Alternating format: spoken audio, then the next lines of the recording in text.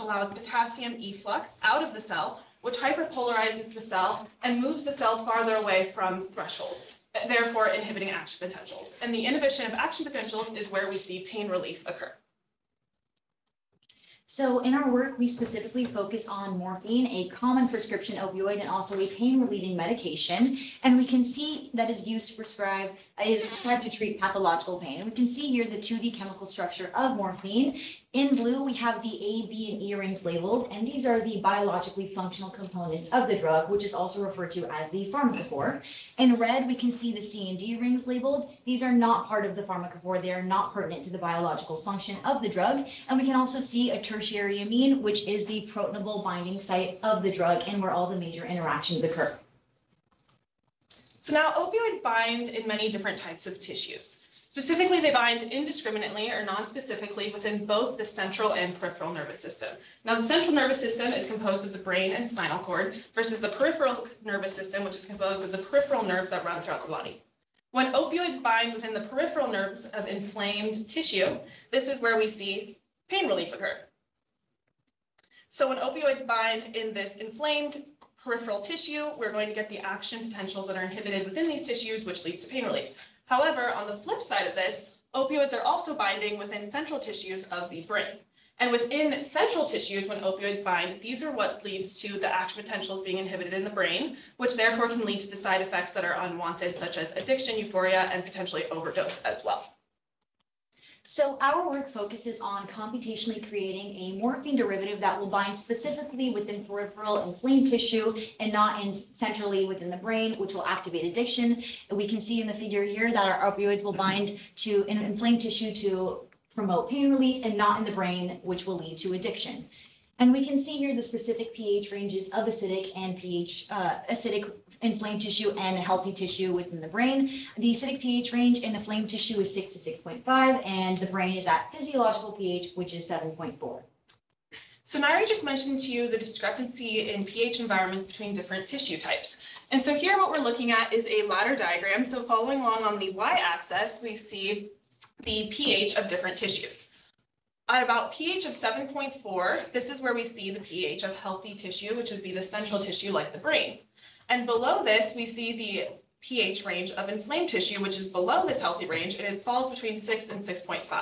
Now, this occurs because in sites of injuries, like a surgical wound, a burn, a fracture, there's inflammation in these tissues. And there's a buildup of lactic acid and hydronium ions, which lowers the peripheral environment and the pH of this specific tissue. So now, how do we target these different tissue range? Currently, looking at morphine, this is the binding range of morphine. So morphine will bind in anywhere of a pH below 8.2. So as we see, it's clearly crossing the threshold of healthy tissue and therefore binding within both the brain and peripheral tissue. And so below this, what we are trying to do is target the pH range of inflamed tissue, which occurs below 6.5. So if we can start target binding at below a pH of 6.5, we're going to ignore the tissue of the healthy tissue and therefore inhibit binding within the brain.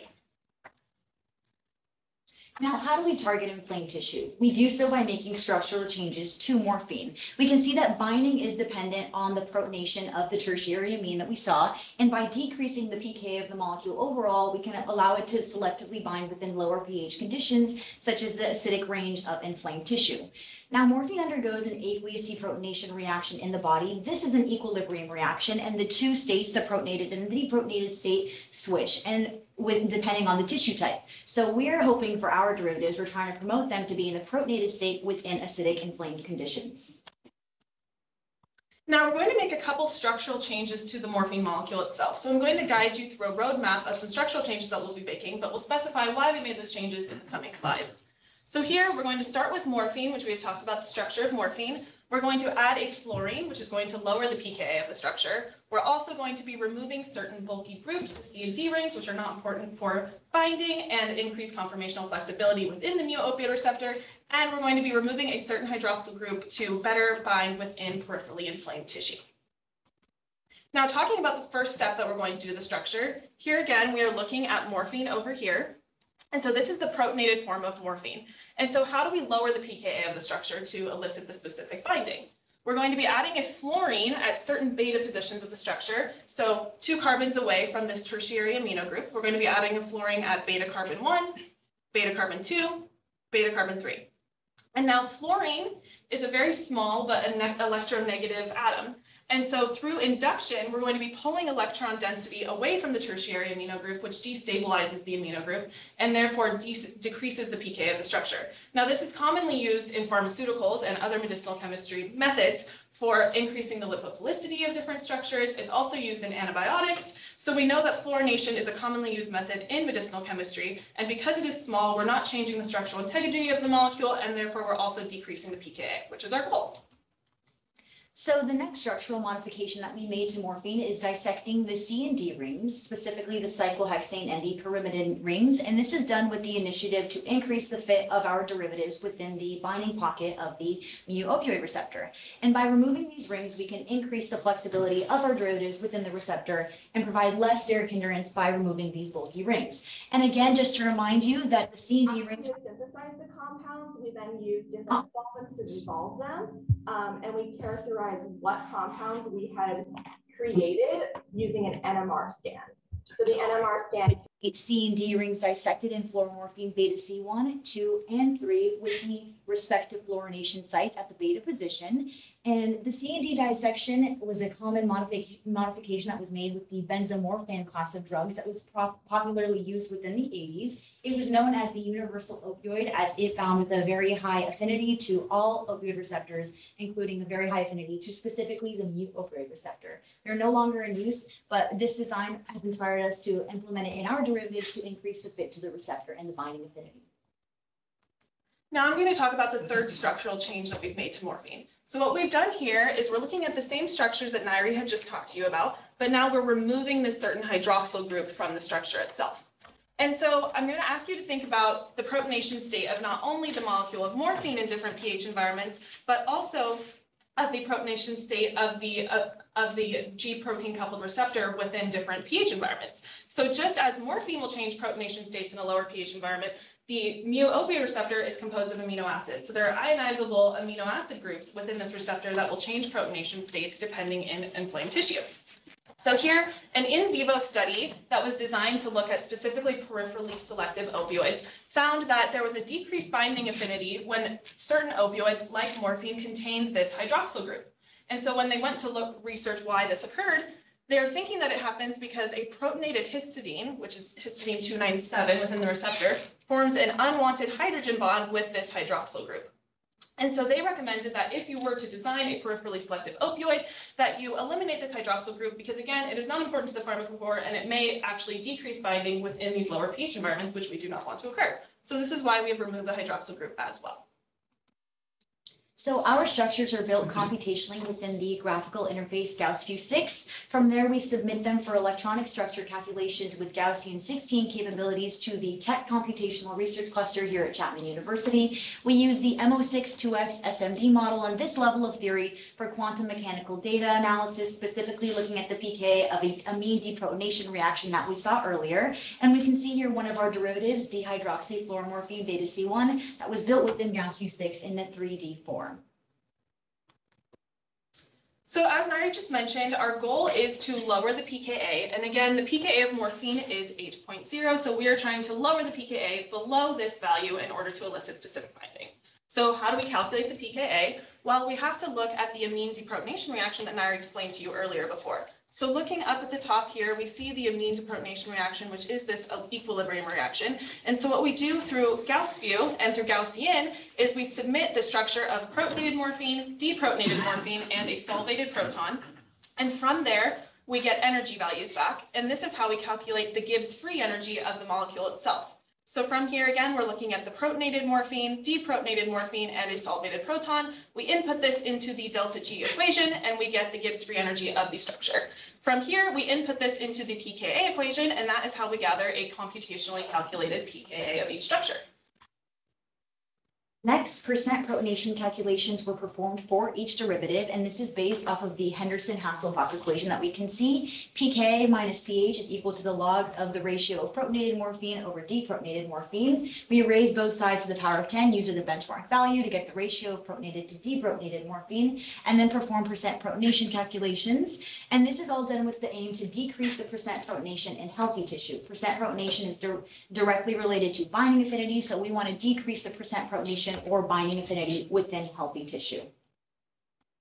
So now we get into some of our results. So looking up here, I'm going to ask you to start to look at morphine, which we use as our benchmark value. So we have calculated the pKa of morphine computationally to be 8.0. We compare this value to the experimental value of morphine, which is 8.2. And this is how we look to see if our computational methods are in fact accurate as to what we're looking at. And so with this benchmark value of 8.0, we know that we're within about a 3% error. So we were comfortable moving forward knowing that this level of theory was correct and that we are using an accurate method. So from here, we're going to be looking at these three results of these three structures, and we're going to be looking at pKa's and percent protonations. Now, the green text indicates in comparison to morphine, which we're using as our benchmark. So here we see, again, our goal is to lower pKa, that we have reductions in pKa in all three structures. So we have a reduction in pKa in each individual structure, and we also see a reduction in percent protonation within each structure. So in comparison to morphine, we see that morphine is about 86% protonated within healthy tissue.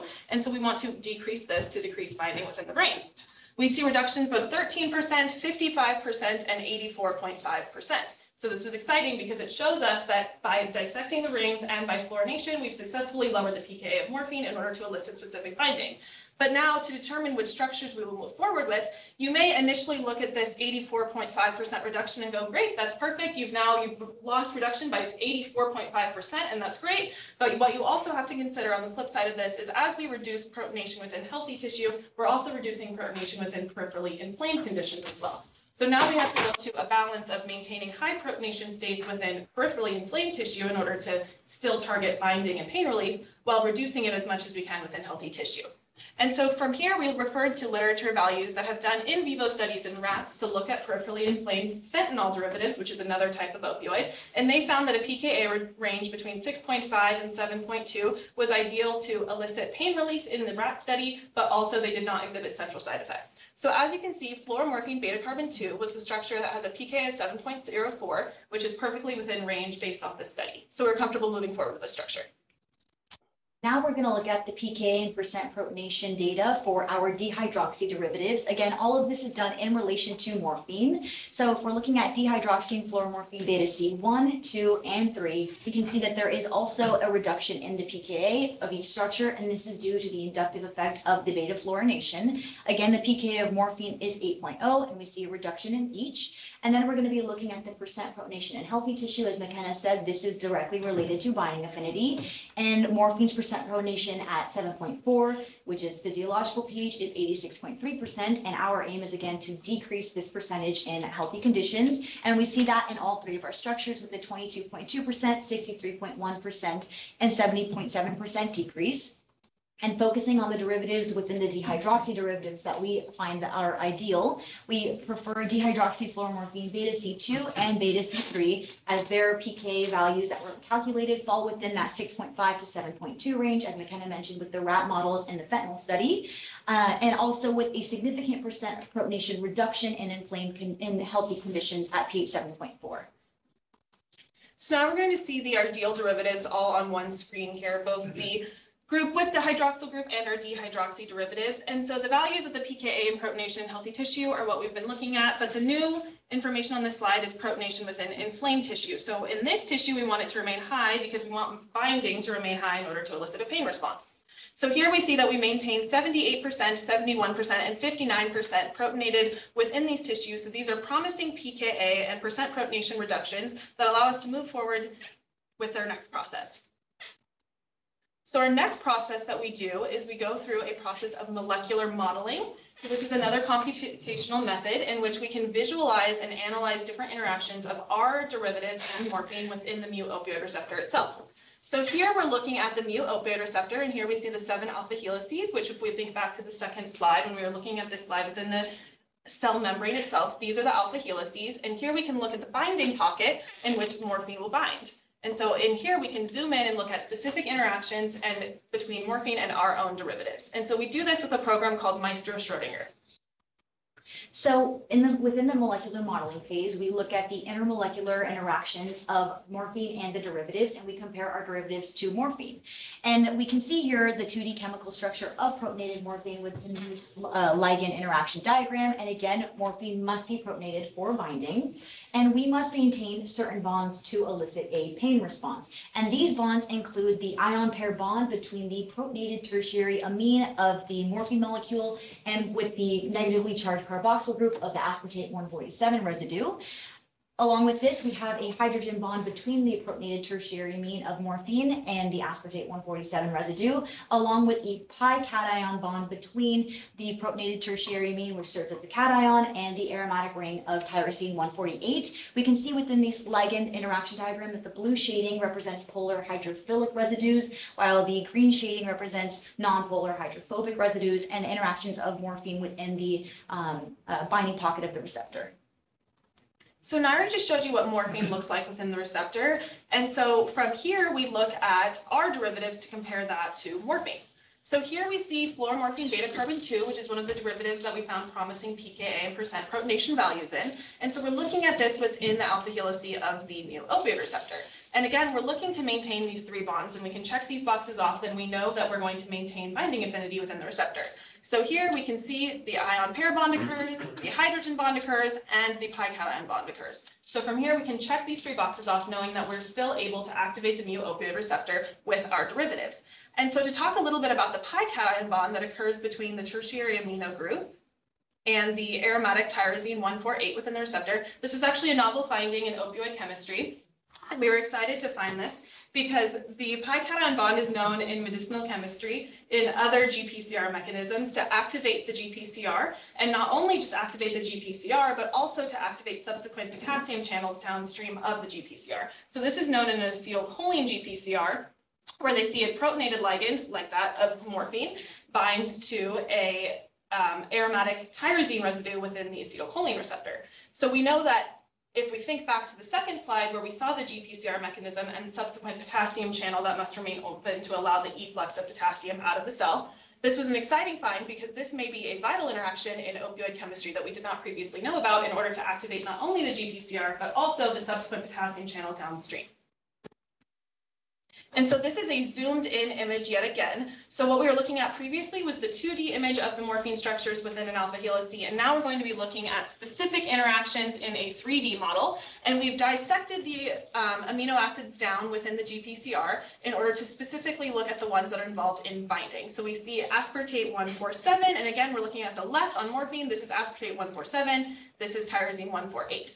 And in this model here, we can look at things like bond angles, bond dihedrals, and bond lengths to compare those to that of morphine.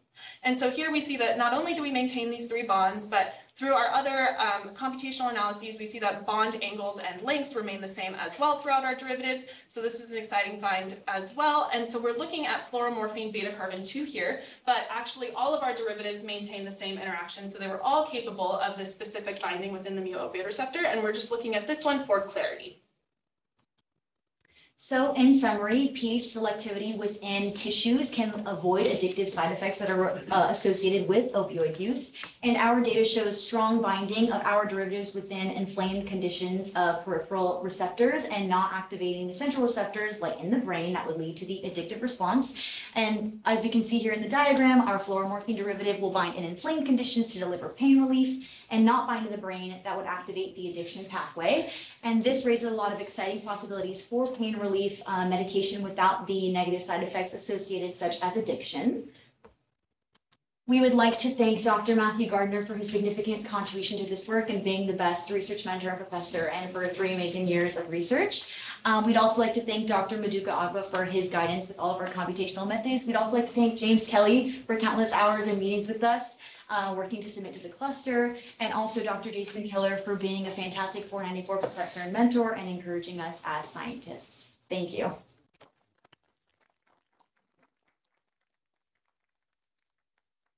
That, friends, is how you make the rest of the presenters really, really angry. It's fantastic. So they are going to be great. But they're feeling it right now, but they're going to be great. All right, we do have some time for questions. So what questions do we have? Yes, Lucy. I'd love to hear more about why, because you specified it's a rat study, but I always thought that like these types of experiments were done with mice. What's going on there? Sure. So they use rat studies for opioid research because they found that in their mice models, mice are actually missing a specific potassium channel that are important in opioid activation. And so there are many studies out there with computational work and in vivo studies within mice, but they found that they were inaccurate in later studies because they are missing a certain potassium channel that is required for proper mu opioid receptor activation. And so that's why they use rat models, because they're closer to the mu opioid receptors that we have in comparison to mice. Thank you. yes. Eva. So I know you've changed the pKa and all of that. Have you changed other properties? Do you think, is it going to be as soluble? Are you going to have is it going to be as deliverable as a drug? So through fluorination, we've increased the lipophilicity of the structure. So that actually helps with invading through the cell membrane. They actually do this in ciprofloxacin antibiotic, which they found to increase binding affinity within the target site of Cipro.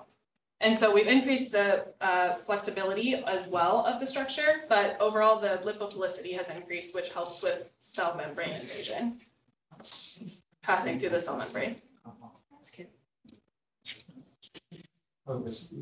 What's the model test? What's animal model test are you going to encourage most? I mean, somebody must be lining up to do this, right?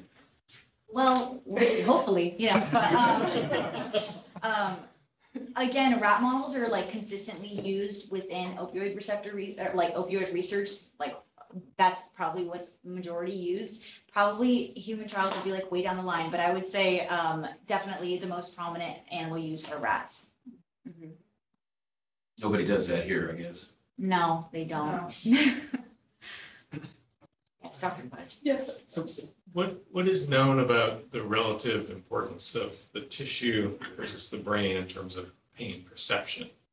If it's like 99% brain, Yeah, so they, that might be a problem. yeah, so up until recently, they thought that opioid binding within the central tissue is what remained pain relief, or is what elicited the pain relieving response. But they actually did a couple of studies where they blocked the peripheral tissues using a naloxone target, which basically inhibits the action of the mu opioid receptor. And so this was not able to pass through the blood-brain barrier. So central nerves remained open while blocking the peripheral targets.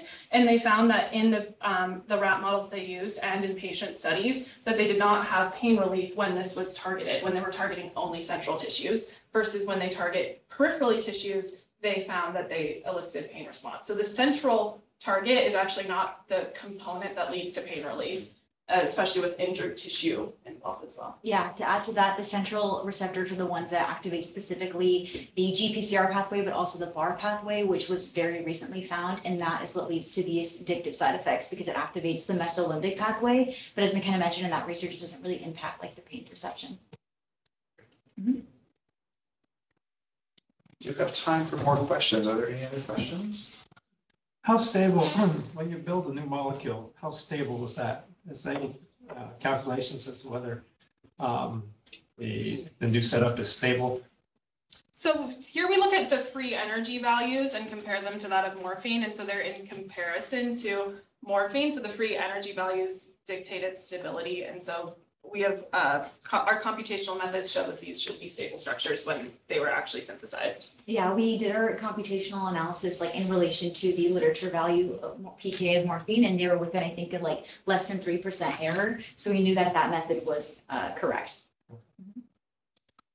Yes, Lucy. So what actually needs to happen in order to get these synthesized? That is a great question. We've approached a few synthetic chemists on campus, but we can't build opioids here.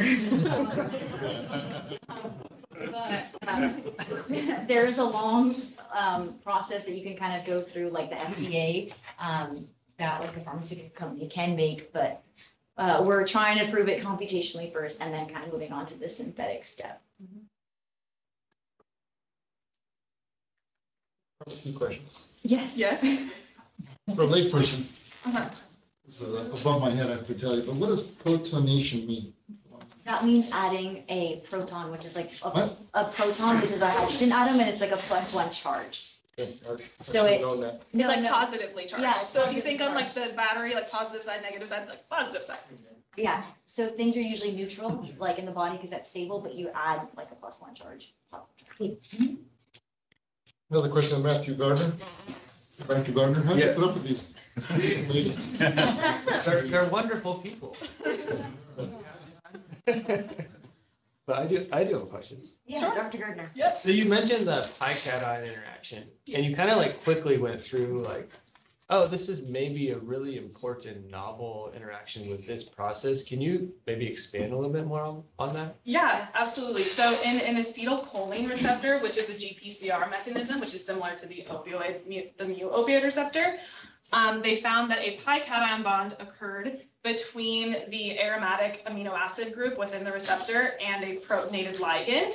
And so this pi-cation bond, they found that when they took away this interaction, that the GPCR was actually not activated, and then subsequent potassium channels downstream of the GPCR were not activated as well. And so it basically inhibited the response of the GPCR. So in opioid chemistry, we know it acts via GPCR, and it's known that the aspartate ion pair to aspartate 147 and the ligand is vital within the interaction. But the pi-cation bond may also be vital in this interaction because we see it in similar mechanisms in other GPCR mechanisms.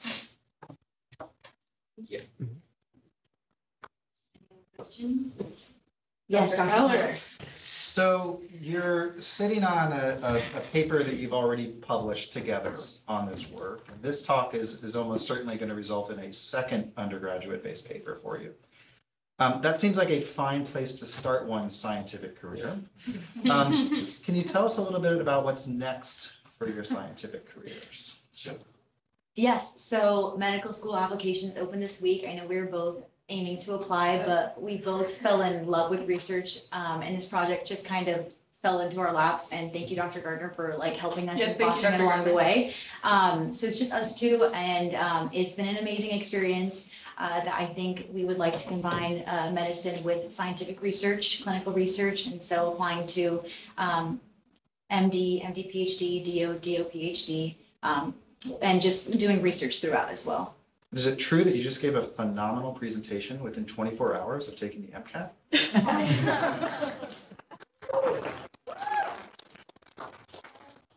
Yeah, it's true. Got anything to add for your next steps or future? Our next steps sound pretty similar at the moment, but yeah, this project has made me fall in love with research. And again, thank you, Dr. Gardner, for allowing us to do this with you because it's been the highlight of my college career. Absolutely. So I'm also, med school apps open in 2 days, so those will be being made, but as well, looking at MD, PhD programs, DO, PhD, stuff like that, because I love research and I think that you can make a big impact through research, and I would like to continue it. Good. Any final questions? If not, let's thank them one more time. All right, it is 10:40 exactly, because that is what I do. Thanks for being back on time. And it's my pleasure to introduce our next speaker, Zach Baker, who's going to be talking about the biomechanics of hagfish eggs. Take it away, Zach. Dr. Baker, I'm going to be talking to you about biomechanics of hagfish eggs. So this right here is a hagfish. So specifically, this is Eptotretus stoutii. This is the hagfish that we use for all of these experiments. Most notably, they are known for the slime that they secrete and the skin that's used in manufacturing for clothing and handbags. That's not what I studied. I instead studied their eggs. Seen here in this image in their custom-made acrylic egg holders made by an engineer who works for a lab named Matt. These eggs are notable for a number of reasons. My focus on them has been the anchor filaments that are found on their tips that help them to attach to each other, to slime, and to substrate. We studied the eggs to better understand their biomechanical properties and how that all works. Before I started the study, there was very little known about the eggs. All that we really understood was that they were shaped like this and have these little protrusions on their ends. This was discovered back in 1856. We haven't really touched that data since. Now we have. To do that, I've broken my experiments up into multiple parts. Specifically, we used microscopy to analyze their fine structures and compare that to the drawings given to us in 1856. We then did whole egg tensile tests to measure the amount of force that's required to separate two individual eggs from each other. We did single filament tensile tests to understand how much force it takes to separate two individual attachments. And then we ran breaking point tests to understand how much force is required to snap a filament, which tells us a lot of mechanical properties about the filaments and their materials. This right here is the anchor filament. It's mostly comprised of two main parts, that being the filament and the mushroom cap found on the top. You can see in this image here that there's a groove in that mushroom cap. We theorize the groove is there to help it attach to other filaments, glide down them, and make greater attachments to other anchors. In this image, you can see clearly the fine structure of the filament. The filament is solid and is comprised of a material we currently don't know. This is what it looks like when two eggs are attached to each other. The image on the left is a hydrated egg. The image on the right is dried out. In the image on the left, you can see that the hydration causes a form of bending in the anchor filaments, whereas when it's unhydrated or dry, the anchor filaments protrude at their natural projections. This then informed our decisions for the whole egg separation trials. So this was the data we gathered from the whole egg tensile tests. Each test was run in a cyclic format. We attached each egg and then separated them 5 times. We did this both dry and wet. Graph A was done with red being dry and blue being wet. You can tell from this graph that there's a substantial difference in the force between the first cycle and all subsequent cycles in air, and then all cycles in air as compared to all the cycles in water. This tells us that the material needs to be hydrated and able to maintain its attachment forces and to gather the recruitment of different anchor filaments. This is a cycle done in water. It's for graph B. Its maximal force is roughly 1.5 newtons. That's fairly small and is smaller than the maximal force found in air when it's dry. The forces involved in anchor filament attachment change based on hydration versus dehydration of the material properties. It can also be seen change through each subsequent cycle, which tells us that there is a form of plastic deformation that occurs when they're dehydrated, though we don't see that plastic deformation when they are hydrated. We then ran single filament tensile tests where we attached 2 individual filaments to each other and separated them. We did this to understand how many filaments are recruited per trial. Right here, you can see that the maximal force for separation of 2 individual filaments was 0.04 newtons.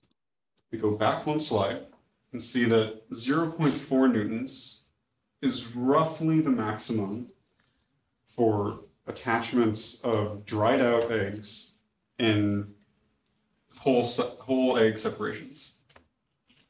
So from there, we can tell that the number of recruited filaments per cycle is roughly 10 at the maximal value. For breaking point tensile tests, we stretched a filament until it reached failure, which is the breaking point of that filament. We did this to understand the stress and strain of each filament, which tells us various mechanical properties about their structure. So here you can see that there's a change per the strain of each filament and how much stress it can withstand. We can take this data and extrapolate out a number of physical parameters. Stress is the calculation of force per area, which tells us how much force we can apply to this in its given area. Strain is the change in length per unit length, or initial length, which tells us how much we're changing this physical structure as we stretch it. The Young's modulus is a given coefficient of elasticity found through stress over strain. And so from our data and breaking point tensile tests, we were able to calculate the elastic coefficients of anchor filaments. This we found that the maximal stress was 76.72 newtons or megapascals, which tells us that the maximal stress that an anchor filament is able to undergo is roughly similar to that of a single fiber in your tendon. The strain was about 0.34, which tells us that we can increase the length before failure to about 34% of its initial length. The Young's modulus was 164 megapascals, which is about 3 times as elastic as a soft rubber, specifically a silicate-based rubber. From here, we're then able to understand various properties about their mechanical function. So now we have a better understanding of how elastic the material is and how the attachment forces involved rely on that elasticity and on the hydration of the material. As we move this project forward and we look to better our understanding of hagfish eggs, there are 3 main things we want to understand and focus on. Primarily, we're looking to understand the microattachment in each attachment. So that's how closely the eggs attach to each other and how physically each hook grabs onto other hooks and other filaments. We also want to understand the 3D printing so that we can generate a model of the hagfish eggs and compare that to known Velcro-like attachments and adhesives. We then want to understand the function of the eggs. So how do they attach in the wild and how do they grab onto each other as physical attachments? And most notably, we have our own hypothesis about how hagfish reproduce, which is also not currently known. As I said in the beginning, there's very little known about the eggs, and reproduction is one of those things. We have our hypotheses about reproduction based on what we've seen through hagfish egg attachment. And we believe that the attachment of the eggs is important for hagfish reproduction as a whole. Now, I'd like to thank Dr. Douglas Fudge for all of his help and guidance. I'd like to thank Andrew Lowe, who is our animal care technician, for his help in finding hagfish eggs and taking care of the hagfish. I'd like to thank the rest of the Fudge Lab, including Lucy and Anne here, for all of their support and their help. And I'd like to thank Dr. Keller and my 494 cohort for everything that they've done this past semester. Thank you.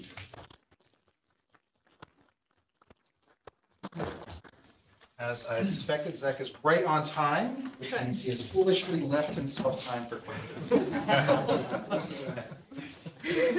Can you tell me if, I mean, you say that reproduction isn't really known, but like how unknown is it? So currently, hagfish have only reproduced twice in captivity. There was an inshore lab studying inshore hagfish that had them reproduce in a cage 50 meters deep. They don't know how they reproduced. They just observed reproduction after it had happened. And then there's a hagfish fishery in Japan that is able to reproduce them that has not explained how. Exactly. I'm sorry, this sounds silly, but they're fish. How Yes. many different ways of reproduction do fish have? There are many.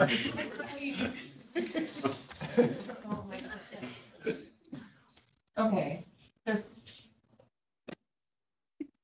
To me, it's not a fish.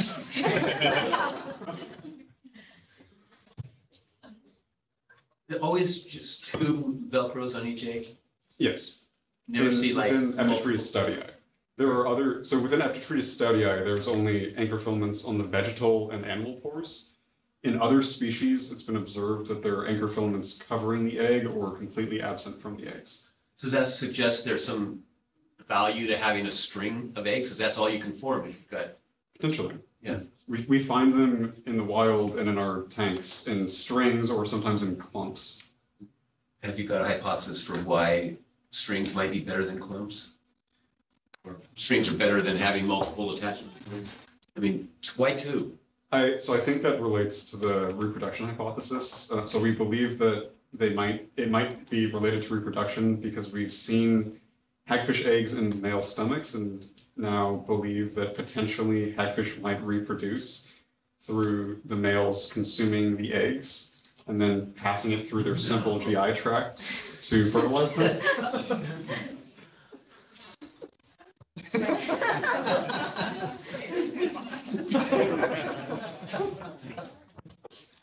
I would have thought of that one. We do have time for more questions. Go ahead. Is there a, you mentioned the fact that these fibers have less, very high young modulus. And is there any interest in determining what that material really is so we could take advantage of that to build something which is soft and pliable? Chemistry associated with that? Yes, we're currently looking into figuring out the material that comprises it. We believe it's collagen. So we're currently trying to analyze that. Okay. So Zach, these are fish, or I guess some kind of fish, right? No. Yes. They are fish. There's no such thing as a fish, but that's not it. As a non-biologist, my question is like, the likelihood of these fish being outside of water are the eggs actually, right? It's pretty small or negligible. So what is the purpose of studying them being dry versus them being wet? So part of the study into their attachments when they were dry was in part a proof of concept of the idea of hagfish egg attachments and whether or not we could get force values out of that. But it also gives us an insight into how hydration affects their attachment values. So now that we've done them, we see that hydrating this material is necessary for the physical attachments that we've observed, and therefore the material that we're hopefully going to figure out is necessary to be hydrated. Is it similar to how Velcro works? It is similar to how Velcro works. So they are structured very similarly to mushroom-shaped Velcro, which has the same general attachment. Did you take those amazing photos of the eggs, and if so, how did you do that? So all of the images in this presentation were taken by me, except for the hagfish that was taken by Tim Weingart. I took all of the images under the Zeiss Axiozoom microscope using the Axio color cam and a polarizing lens. They're great photos, nice.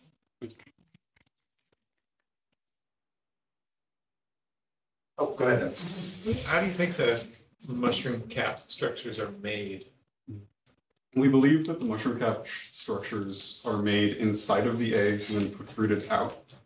And we believe that partially because we find a gelatin-like cap or mucus cap on top of the eggs that prevents all attachment when it's there. The cap also degrades after about 3 days in salt water at 30 degrees. And we believe, based on that observation and some observations from past papers, that the anchor filaments protrude out from individual eggs. I'm going to take moderator privilege and ask the last question. So Zach, I'm fairly confident that I've known you longer than anybody in this room. which included conversations when you were just a prospective student about coming to Chapman. Those conversations stuck with me because you were somebody that was going to major in one of, I think, 4 or 5 different things at the time. First interest set. You've sort of, found a niche in the biomechanics of hagfish eggs. I suspect that's probably not the niche that you're going to stay in for the rest of your life, but perhaps. Tell us what's next for you. I currently don't know what's next. I'm looking at everything. I'm leaning towards going into some biological research and studying various things that interest me, ranging from the biomechanics to biochemical structures and inorganic components of snake venom. A lot of different interests, hopefully pursuing the path of research. I'll say that's actually a confined list of interests from when we started. We did something right. We are going to, thanks, Zach, one more time as well. Our next presentation is going to be from Lucy, and she's going to be talking about unraveling slime deployment mechanisms in hagfish. So, all right, Lucy, take it away. One that you'll understand very soon. So yes, I'm going to be talking about slime deployment mechanisms in hagfish. And that right there, the purple noodle, that is a hagfish. And it is known for producing vast amounts of slime, which you can see there. And I'll go straight into how we think it does that. So first off, you saw that slime, really. The what? It is, again, produced by hagfish as a defense mechanism in response to predators. As you can see here, that there is a shark and it is having a bad day because it tried to bite a hagfish. Mistake it will only make once. Because you see it after biting the hagfish releases as much as a liter of slime at once and clogs the mouth and the gills of whatever predator is going to attack it. And that in itself is good enough reason to study this. But there are also many properties of that hagfish slime that make it even more interesting.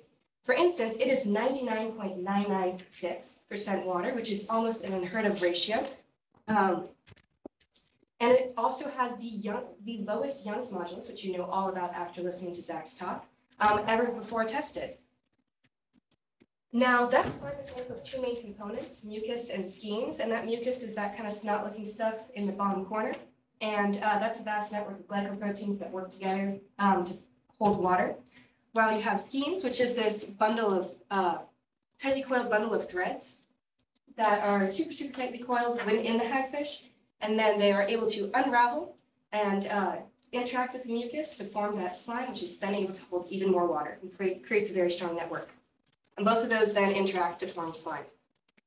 So we know at this point a good deal about it. And we know that that little, bundle is about 0.15 millimeters, and it's able to unravel up to 150 millimeters, which is a 1,000-fold increase in length, which is, again, insane. That's actually about half a foot for, all the Americans in the room, which is incredible coming from this little hagfish. And it is able to, unravel those skeins, interact with that mucus, and form that slime in as little as 100 milliseconds. Now, the big question is, how? How is it able to unravel those skeins and do so quickly? Well, there are a little bit more pieces to the puzzle that we know. First of all, for slime formation, you have to have convective mixing, because if you put, skeins and mucus in the same room, they're not really going to talk to each other. They will eventually interact, but nowhere near as quickly as seen in the real world. Now, convective mixing is normally done by the hagfish by thrashing the tail in response to the predator, as we saw earlier. But that is very important to help mix those components and form the slime. And secondly, it is also known that the mucus has to interact with the skeins in order to affect unraveling, which is great. And thirdly, there's that theoretical work to suggest that if you take one end of the skein and you pin it to something, then it will increase the unraveling than if it was unpinned. And from all of that, get slime. Now, this is another picture. I feel like I have to address this. So this was a truck having a bad day, some hagfish having a bad day, and this Prius having the worst day of them all. Because there was a truck driving along carrying a bunch of hagfish that then got into an accident and covered everything in little hagfish and lots of slime. So anyway, we're back on the project itself to explain how those hagfish are able to create all that slime. So Our first hypothesis is the anchor point hypothesis. And the anchor point hypothesis really comes down to the fact that the skeins need to be pinned to something solid in order to unravel. And that's contrasted with the mucus matrix hypothesis, which says that the skeins can stay embedded in the elastic, not solid, but elastic mucus matrix. And as that deforms, it loads the skeins in tensions, and it loads the skeins in tension, and that allows it to affect unraveling. Now, there are a series of predictions for both of these hypotheses that we would expect to see.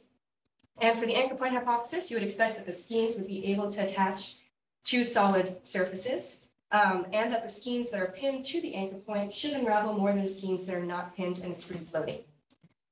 And that contrasts with the elastic mucus matrix hypothesis, where you'd expect for the mucus to hydrate first because it needs to form that solid for the skeins to then embed in, and that the skeins that are embedded will unravel with respect to the magnitude of deformation of the mucus, which basically means if you stretch the mucus to the right, those skeins will unravel to the right. Now, we have a couple of experiments that we use to help test these hypotheses, and the first one was a macroscopic view of what's actually going on.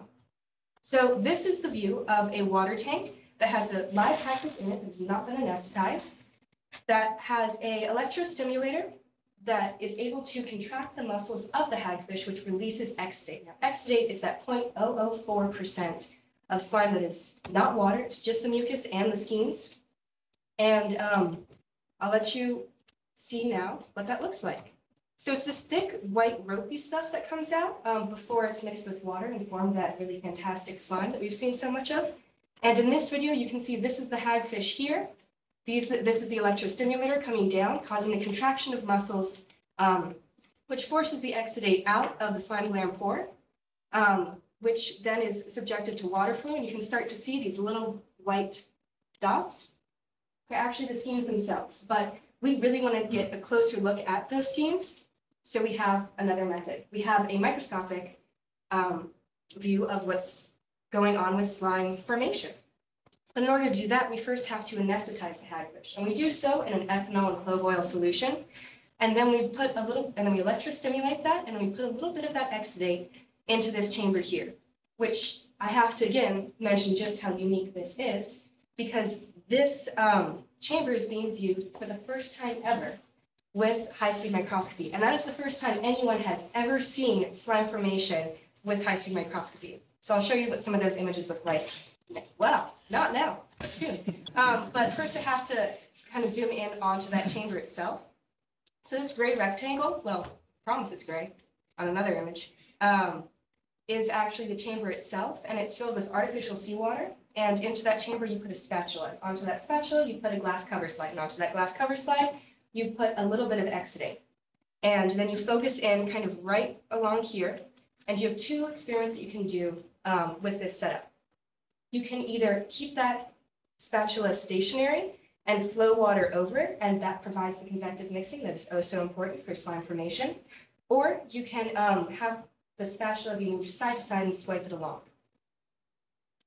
Now, this was an experiment of, that had the jets of the water flowing over the spatula, so it stayed stationary, and this allows us to better look at the anchor point. So I'm going to orient you to this picture now. So this here, you can barely see, that is actually the glass cover slide. And this whole thing, that's all the exudate. And these little black dots, those are the skeins themselves, which as you can see, because they are still tightly coiled, they have not yet unraveled in these preliminary stills. But further on in the video, especially in these red circles, you can see that they're leaving these little fine thread-like projections, and that indicates that they're starting to unravel.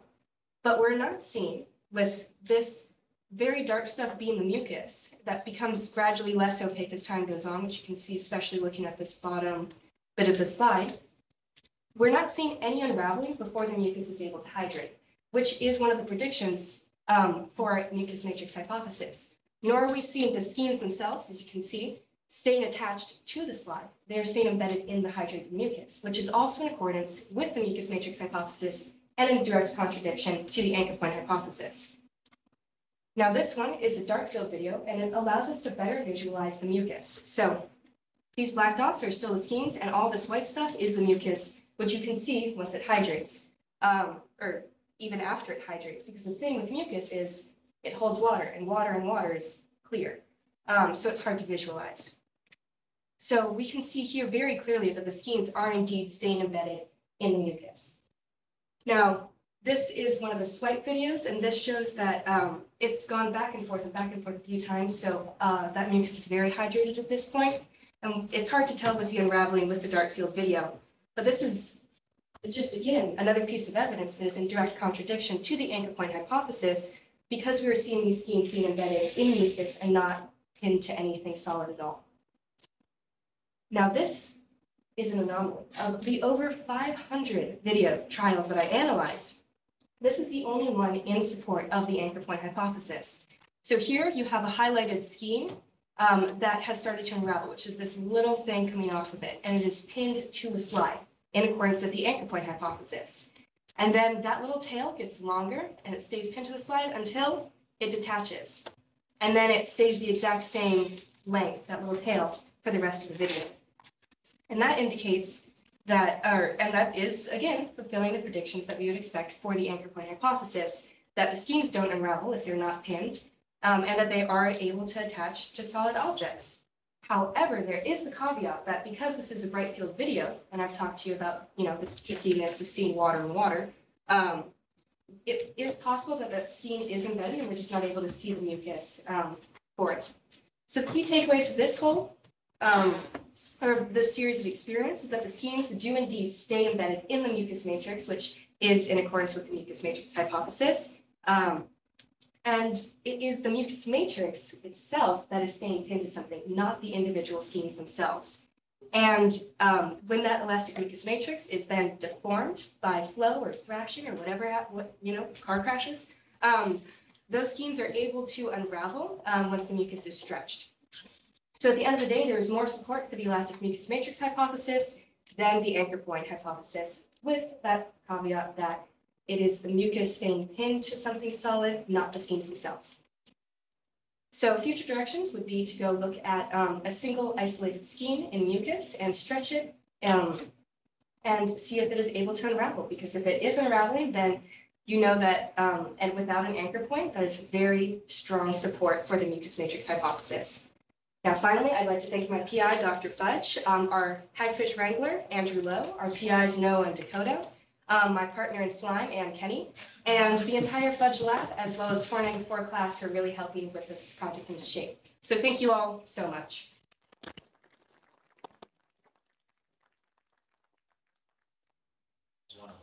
Yeah. All right, we have some time for questions. Jenna, please. How did you guys collect the exudate from the hagfish itself? So that's a great question. I have a relevant slide for you. So this hagfish is anesthetized and it's bundled up in these like clove oil and ethanol soaked rags to keep it under. And you electrostimulate it using this kind of thing in the background. And it releases what really looks like a pinhead of very thick, like think Elmer's glue from the pore that you stimulate.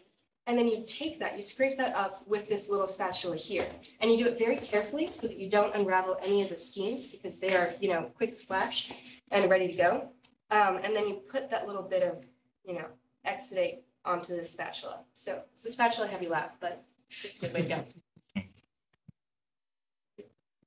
Brooks? Have you tried just stressing the slime to find out? Now, you have an attachment point, and you have the water, so there's a stress. Is there some way of finding out whether it's just the fact that you're stressing the slime that causes it to unravel, as opposed to needing the anchor point?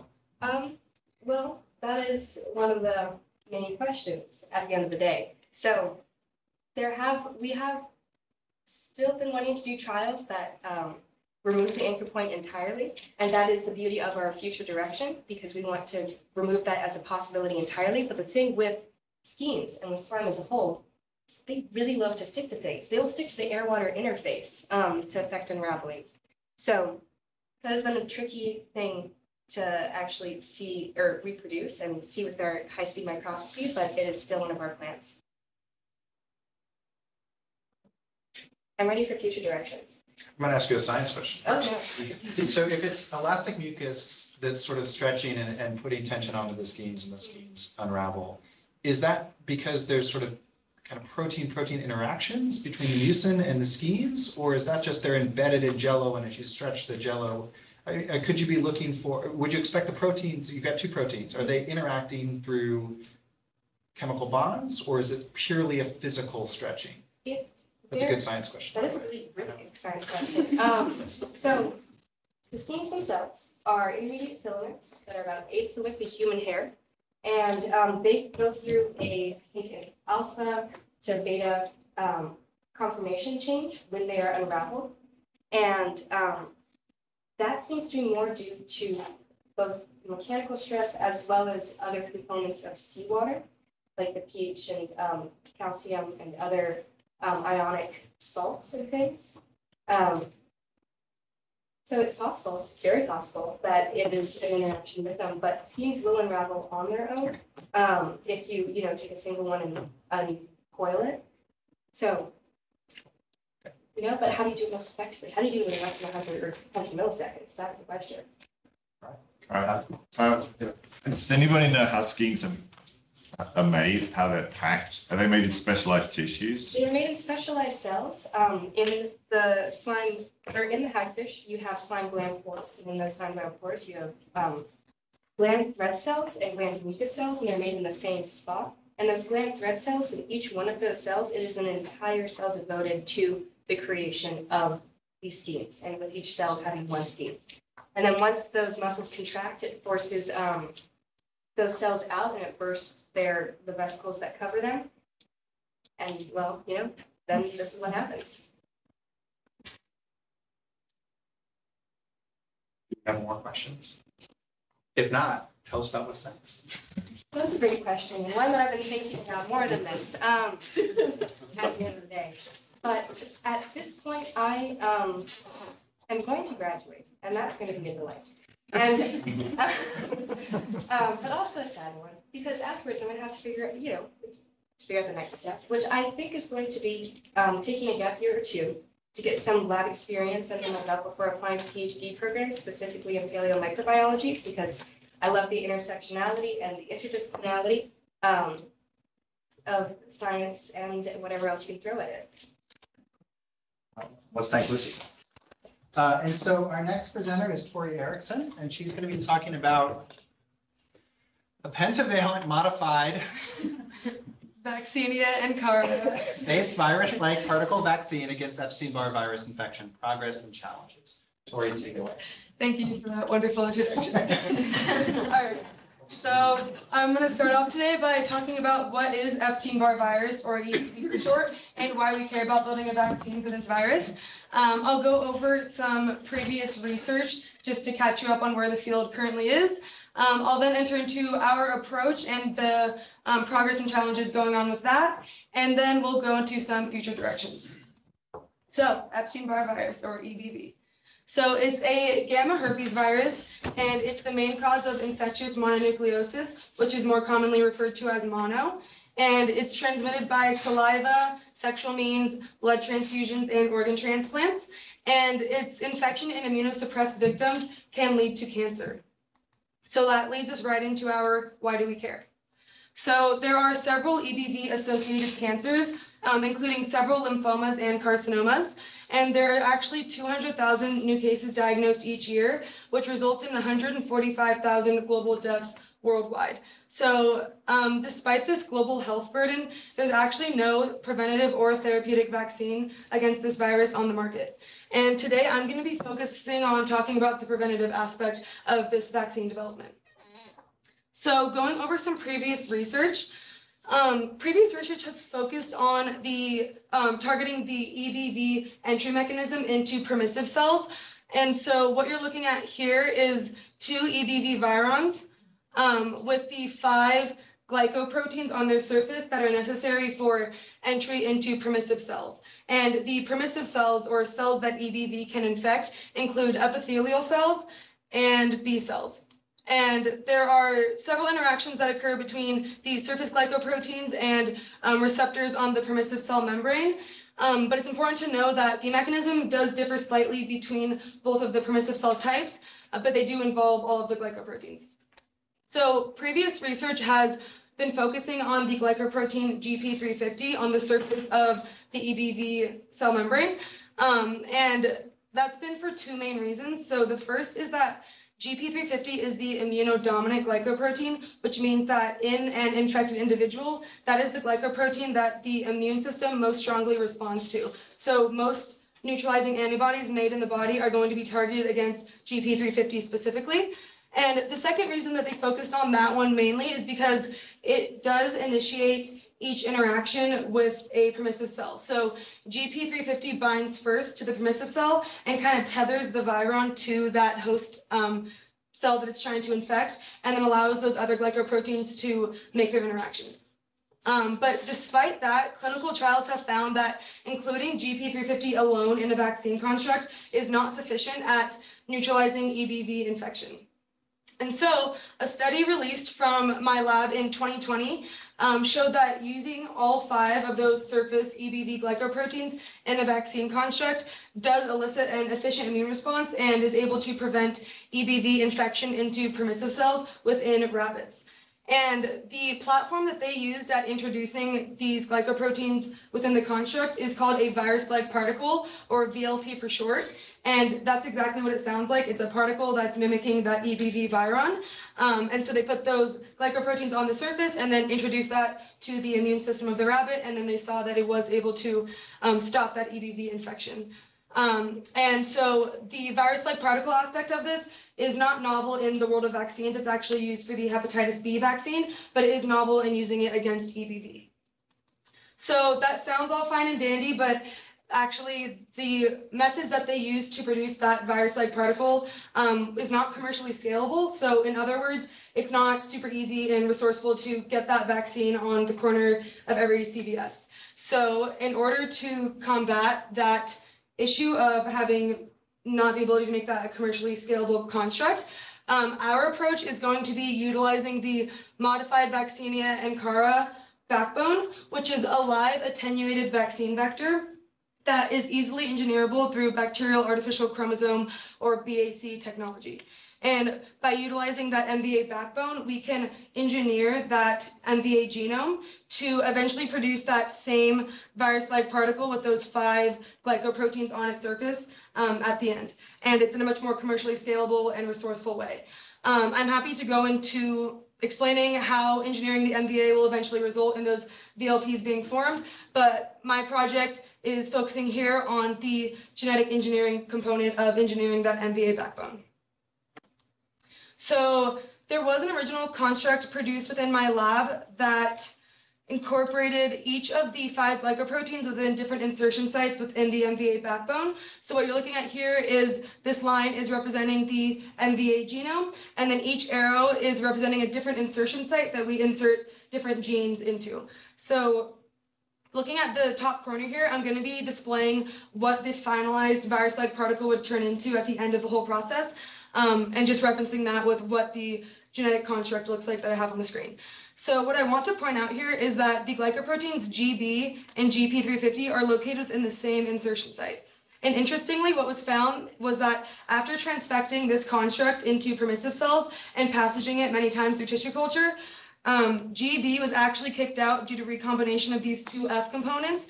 And so it was removed from the construct entirely. And so clearly this is not a genetically stable construct and it could not be moved forward in the process. So the goal now is to build a new construct that has GP350 and GB within completely different insertion sites in hopes to maintain genetic stability over time.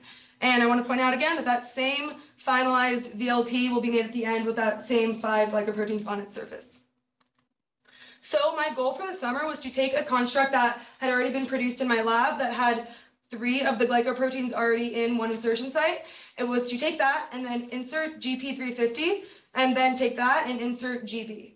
So let's talk about the progress now that I've made. We use pretty standard molecular cloning methods. I'm happy to dive into the details if anyone has questions about that, but the main thing that's important for you to understand the results is talking about the method that we use to physically insert the gene into the MVA backbone. So we took the glycoprotein gene and added homologous regions onto the ends of it that were homologous to the insertion site within the NVA-BAC backbone. And after those homologous ends were added on, we electroporated it to transform it into E. coli that is harboring that NVA backbone. And for your reference, it's that backbone that has the glycoproteins already within it, so we can be adding in the new glycoproteins. And then once they're introduced to each other inside of that E. coli, it allows for that seamless incorporation of the glycoprotein gene into the NVA backbone. So looking at the results, I'm going to be showing you some gels of colony PCR of electroporated E. coli that have undergone that transformation. So first, we're looking at the glycoprotein GP350 and trying to insert that into the construct. So first, looking over here, this is a simulation made on SnapGene of what the band should look like if the PCR is amplifying that successfully inserted gene. So when we take a look at the simulation, we see it should be at about 3,000 base pairs. And then we look at our actual gel and we do see 3 positive colonies that have successfully incorporated that GP350 gene into the backbone. So this was also confirmed by Sanger sequencing. So catching you back up on that overall big picture, we now successfully made this middle construct here. And the goal now is to take this construct and insert GB into there. So this is now the simulation of where the band should be at if GB is successfully inserted into that backbone. But interestingly, when we looked at our colony PCR, we do not see a band in that expected region. We actually see a band much, much lower at around 1,000 base pairs. And this is indicating to us that the glycoprotein gene did not successfully insert, but instead those primers are binding on that MVA backbone and they're just amplifying that empty region there where the insertion site is that should have been interrupted by our glycoprotein gene. And keep in mind, we found this result despite screening about 80 colonies and repeating several purification steps. And I'm happy to elaborate on what steps you took to make sure that this was actually not successfully happening. So again, catching you back up, we did not successfully get to that final construct, so we were still here at this middle construct. So future directions, we obviously want to move forward with getting GB to successfully insert into that insertion site. And we are going to work on testing for the 2 possible scenarios that could have occurred instead of GB going into the correct insertion site. So we're going to test to see if scenario 1 happened, which would be that GB inserted non-specifically within that backbone. So basically inserted somewhere else, just not in that intended insertion site. And scenario 2 that we're going to test for would be that the parent plasmid was preferentially uptaken during that transformation process, meaning that that original sample of the glycoprotein gene was never successfully purified from the parent plasmid that it was in, just given the nature of the molecular cloning process that we used. Again, I'm happy to elaborate on how we would test for those and where we would move forward knowing which of those 2 scenarios did occur. I want to say thank you to my team at City of Hope, and thank you to Dr. Keller and my entire 494 group for helping me get ready for today. Thank you. Fantastic and right on time, Tori. So we have some time for questions. What is that backbone made out of? So it's actually a viral genome. So it sounds scary that you're gonna be engineering a viral genome and then putting that into people eventually. But it's actually been passaged through tissue culture 100-ish times, which for some reason beyond my complete understanding made it unable to replicate within human cells. So yeah, it's just a genome of a virus that you're able to genetically engineer, and it's safe in humans because it can't replicate. Yes. And does it have all of the necessary thing? To make the VLPs and Yeah. stuff? Yeah, so that's kind of so we use another virus for that actually, which I didn't talk about because it kind of dives in really deep, but it's called the Newcastle's disease virus. And there are 3 components you need to make a virus-like particle to have it kind of self-assemble once that backbone is expressed within cells. So it needs a matrix protein to mimic that membrane, a fusion protein to have fusing the glycoprotein to the surface, and then the nuclear protein, which is kind of mimicking that inner part of it. So. Nayiri, you want me to switch off? Yeah. Go ahead. Of those 2 scenarios that you mentioned for future directions, in your opinion, do you think that one is more likely than the other? Yeah, so I personally, I have another additional slide here talking about future directions. So I mean, it's kind of my personal thinking would be that I would kind of hope it's more likely that it inserted non-specifically.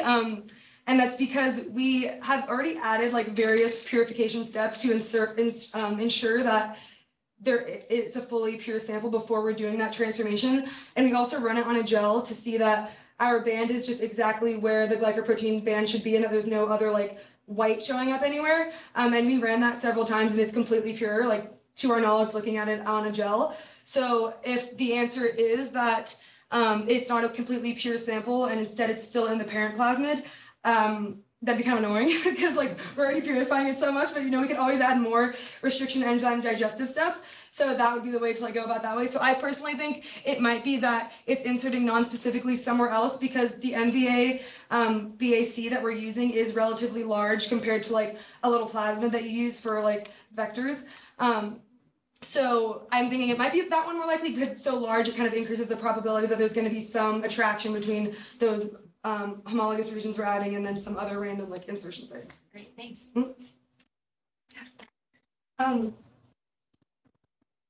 Sorry. I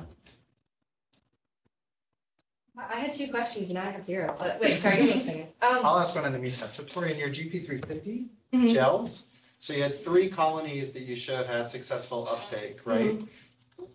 Why aren't there small bands at the bottom for all of the other colonies?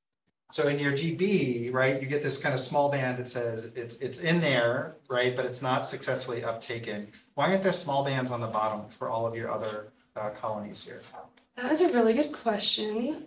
I have not thought about that because, so actually to kind of like get through that thought process, when we found these small bands, we were actually really confused. Like that's not the typical thing that we find in labs, or in our lab at least, the way that we were doing it.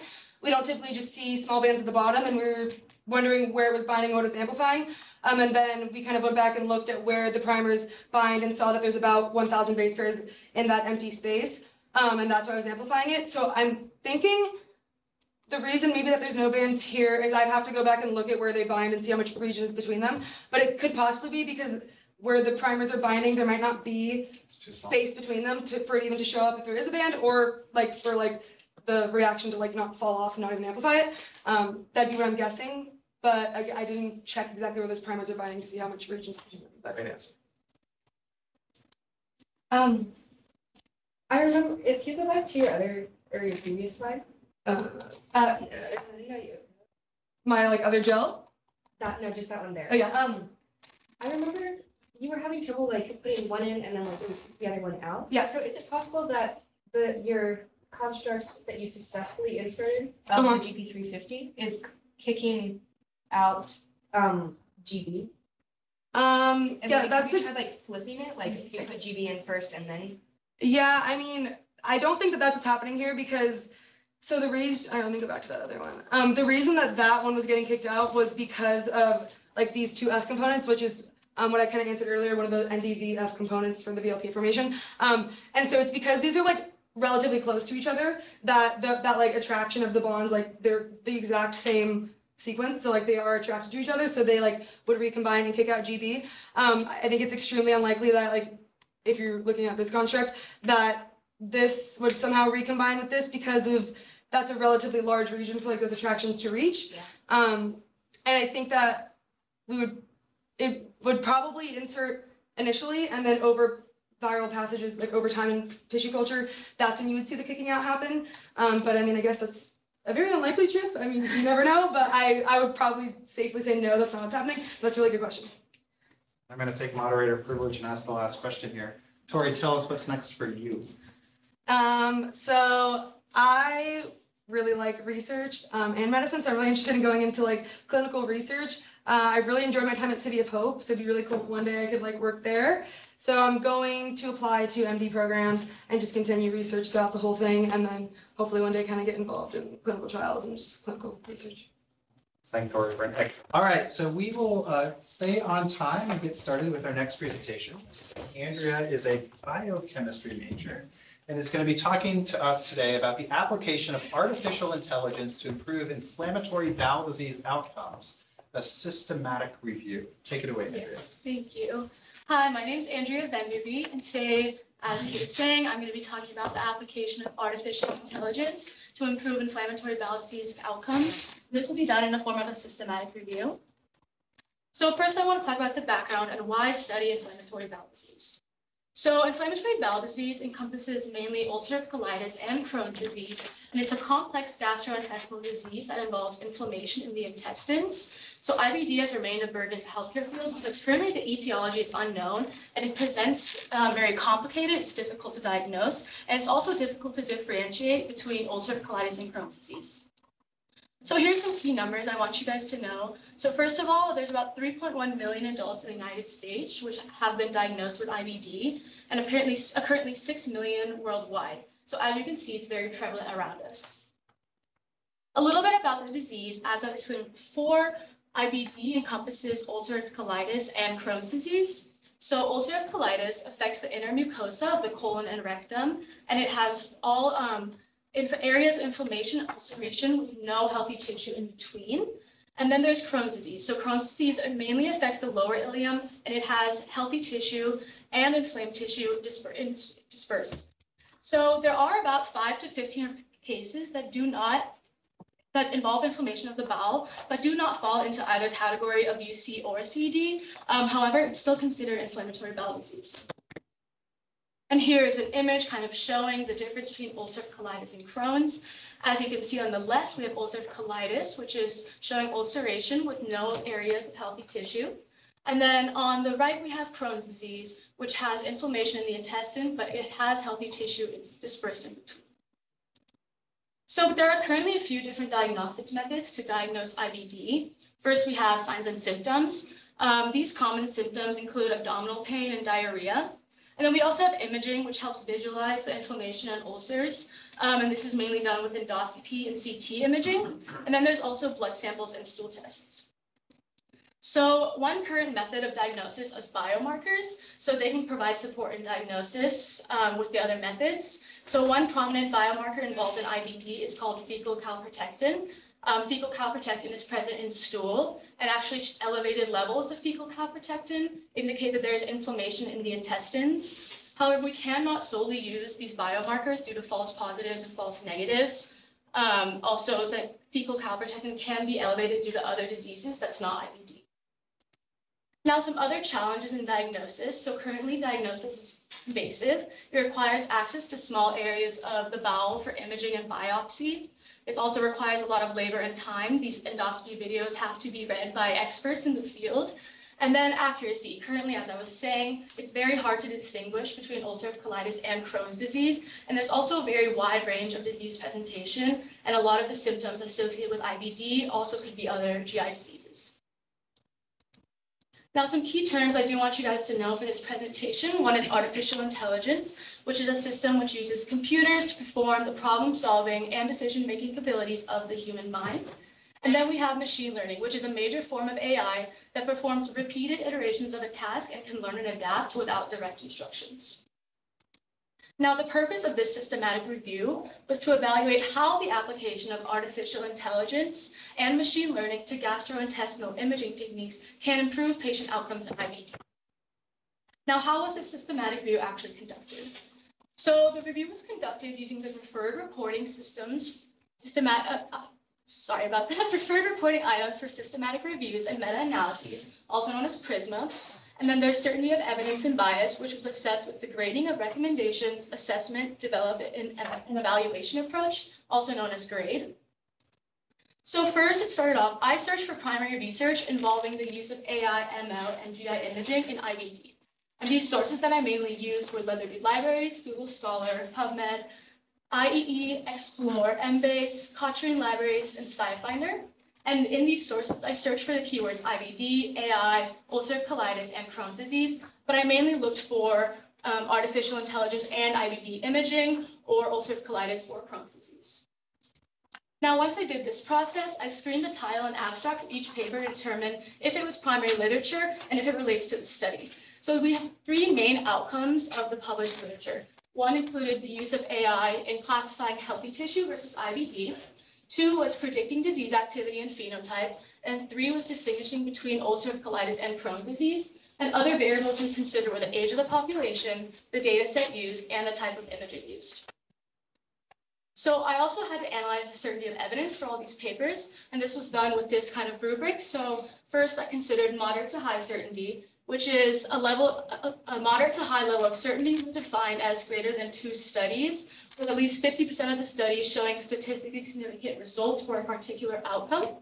And then we have a low level of certainty, which was defined as greater than 2 studies, with 25 to 49% of the studies showing statistically significant results for a particular outcome. And then we have inconclusive, which was less than low certainty. So what were the results of the systematic review? So this is kind of a flowchart showing the process I went through to actually identify these studies. As I was explaining before, there's 7 sources and approximately 450 papers were screened, which eventually narrowed it down to 8 papers. A lot of the research in this field is very limited right now. It's a very new and emerging field, especially with artificial intelligence. So we had, as I was explaining, 3 main outcomes. Those with moderate to high certainty are seen as a bigger portion of the pie chart. So we had classifying healthy tissue versus IBD, and then also predicting disease activity and phenotype. And then with less studies available, we had advancing subtype classification, which is identifying ulcerative colitis or Crohn's disease and distinguishing between them. Here's kind of a table that is summarizing what I found. So for classifying healthy tissue versus IBD, there was a moderate level of evidence, and we had identified 6 studies that had this outcome, and all 6 of them actually showed statistically significant improvement. And then we had the outcome of predicting disease activity and phenotype. This also had a moderate certainty level of evidence. 7 studies were found, and all 7 of them had statistically significant improvement. And lastly, another outcome was subclassification between ulcerative colitis and Crohn's disease. This had an inconclusive certainty level of evidence. 3 studies were found, but only 1 of them actually showed improvement. So now I do want to discuss what this means. So as I was explaining, there was a moderate certainty of level of evidence for AI and ML to improve classification between healthy tissue and IBD, and for AI and ML to predict disease activity and phenotype. And this was evidenced by the statistically significant results in all the studies included. Then there wasn't an inconclusive certainty level of evidence for AI and ML to improve self-classification of ulcerative colitis and Crohn's, and this was due to very few studies actually showing improvement. Now, there were some challenges that we encountered. So IBD is very heterogeneous, so there's a lot of outcomes to look at. And there's also a lack of evidence distinguishing between ulcerative colitis and Crohn's disease. Already, without the use of AI, it's very difficult to distinguish between them. There's also very, very limited number of studies on actually implementing artificial intelligence to improve these outcomes. However, based on the systematic review, we can see that classifying healthy tissue versus IBD and predicting disease activity is a very promising path for research and worth researching in. More clinical research should be done to actually understand the impact of artificial intelligence on IBD outcomes.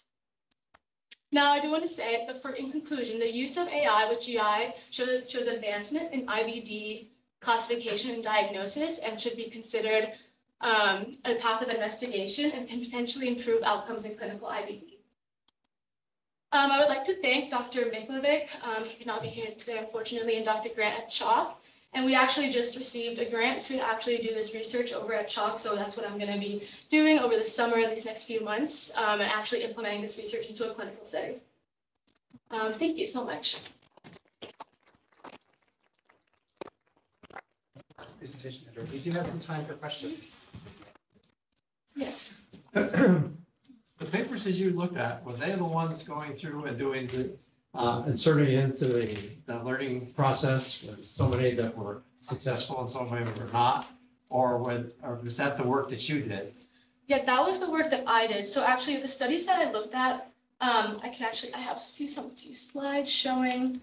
So here, for example, one of the studies was to improve subtype classification. So the studies that I looked at were actually performing the clinical research. And pretty much I was trying to see how many of these studies actually show a statistically significant improvement, and is it worth it to keep studying in that field? Because usually in machine learning, you go through it plus a series of cases that are positive in terms of the results. Is that what you did? No, so what the artificial intelligence does is pretty much you have an endoscopy image or an endoscopy video, And we trained this machine learning by implementing thousands and thousands of images. We put that through the machine learning.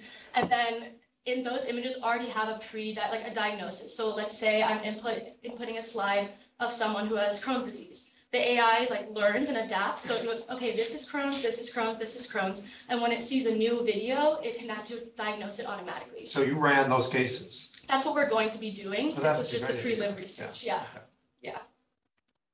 Yes. So in all these studies, in terms of the algorithms they used Yeah. for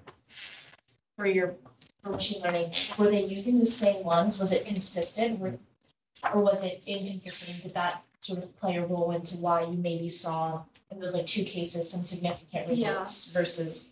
So we did find a common pattern that a lot of these studies use the same data set. So if they use an AI system that's already been developed, the data set used to make this machine learning system was the same for several of the studies, but it didn't really those, even though they all use the same data set, they still had different outcomes.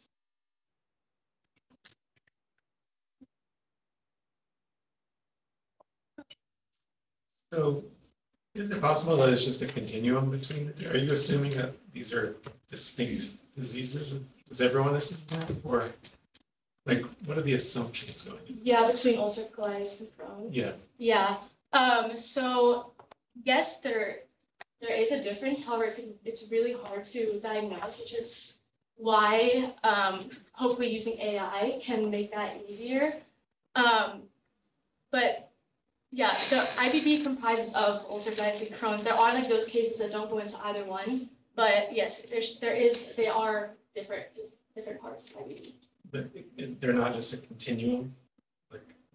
They're distinct. I'm not. Yeah, they are distinct. They are supposed to be distinct, but I'm honestly not quite sure exactly if it's more of a spectrum. If it's more of a spectrum, will the artificial intelligence detect that?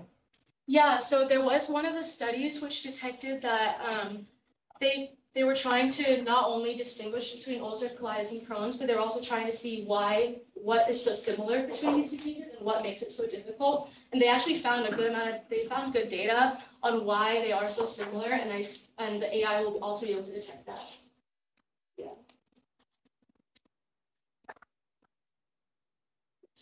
I know how exhausting literature searches can be. So my first question is, how did you handle searching fatigue?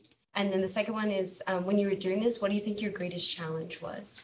Yeah, so this research was done over several months. So I had a lot of time to actually go through these databases, which definitely helped with the fatigue.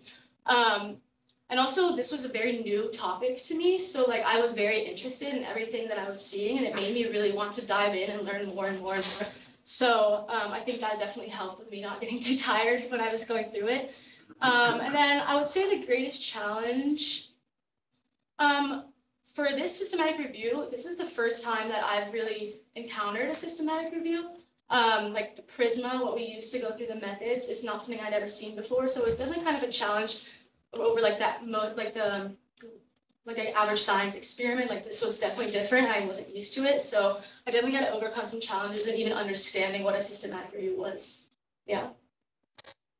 Yes, Steve. So how does this current AI results compare to experts in the field in properly diagnosing? Yeah, great question. So pretty much these studies were compared to, their reference was an endoscopist scores. So the physicians who scored these endoscopy videos, that's what the AI was compared to. And it was very successful. For example, here, the AI detected 70% of ulcers that the physician detected, but it also detected 9 ulcers that were missed by the endoscopists. And so there's a lot of research that shows that it's beneficial, especially because these videos, some endoscopy videos are almost 20 minutes long, and the AI can read it in about 20 seconds. So it's a huge improvement from an endoscopist going through it.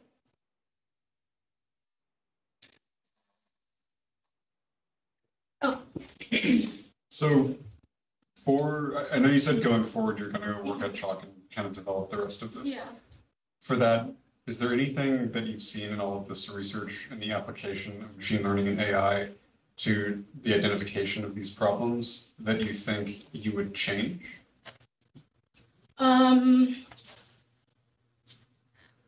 No, I don't think so. So we are going to be implementing AI to predict disease activity. So that's kind of, here I showed like 3 different outcomes, but we're mainly focusing on predicting disease activity.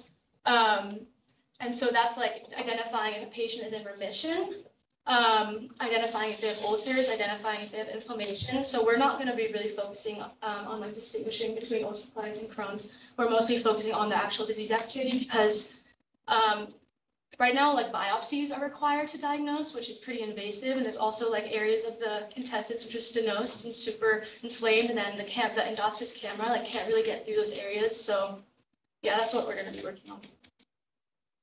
I don't know if that answered your question, but I don't think there's anything I would change. So I'll ask the last question, Yes. which is tell us about what's next for you. Yeah, so as I was saying, just got the grant for this research. So I'm going to be doing that at Chalk for as long as possible. I've really, really enjoyed this research. And then I'm going to be applying to MD schools in the next year. Yeah. Let's thank Andrea. And so Jose is going to start recording for us. Looks like he already has. So our next speaker joining us remotely from someplace more fabulous than AF201 is Sarah Nunes, who's going to be talking about how poor sleep is associated with increased inflammation levels in women. Sarah, take it away. The floor is yours. Hi, everyone. I wish I could be with you in person today, so hopefully Zoom cooperates with us. As Dr. Keller said, I'm going to be discussing my research that I completed at City of Hope about how poor sleep is associated with increased inflammation levels in women.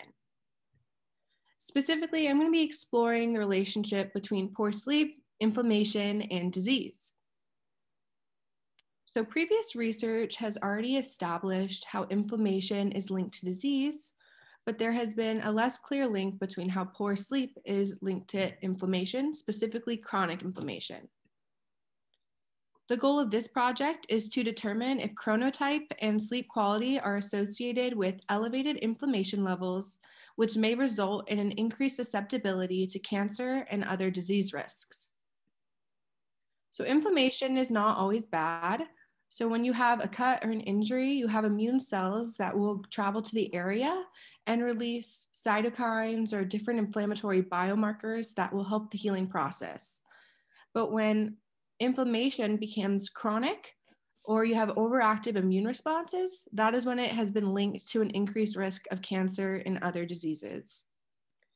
So inflammation can be detected and quantified in the blood through inflammatory biomarkers such as cytokines, chemokines, and their receptors. And we'll be specifically looking at how chronic inflammation and the causes of this chronic inflammation is linked to different diseases, such as cardiovascular disease, which is the #1 killer of adults in the US, as well as cancer and inflammatory bowel disease. So a little bit more about the biology of how these inflammatory biomarkers or cytokines work.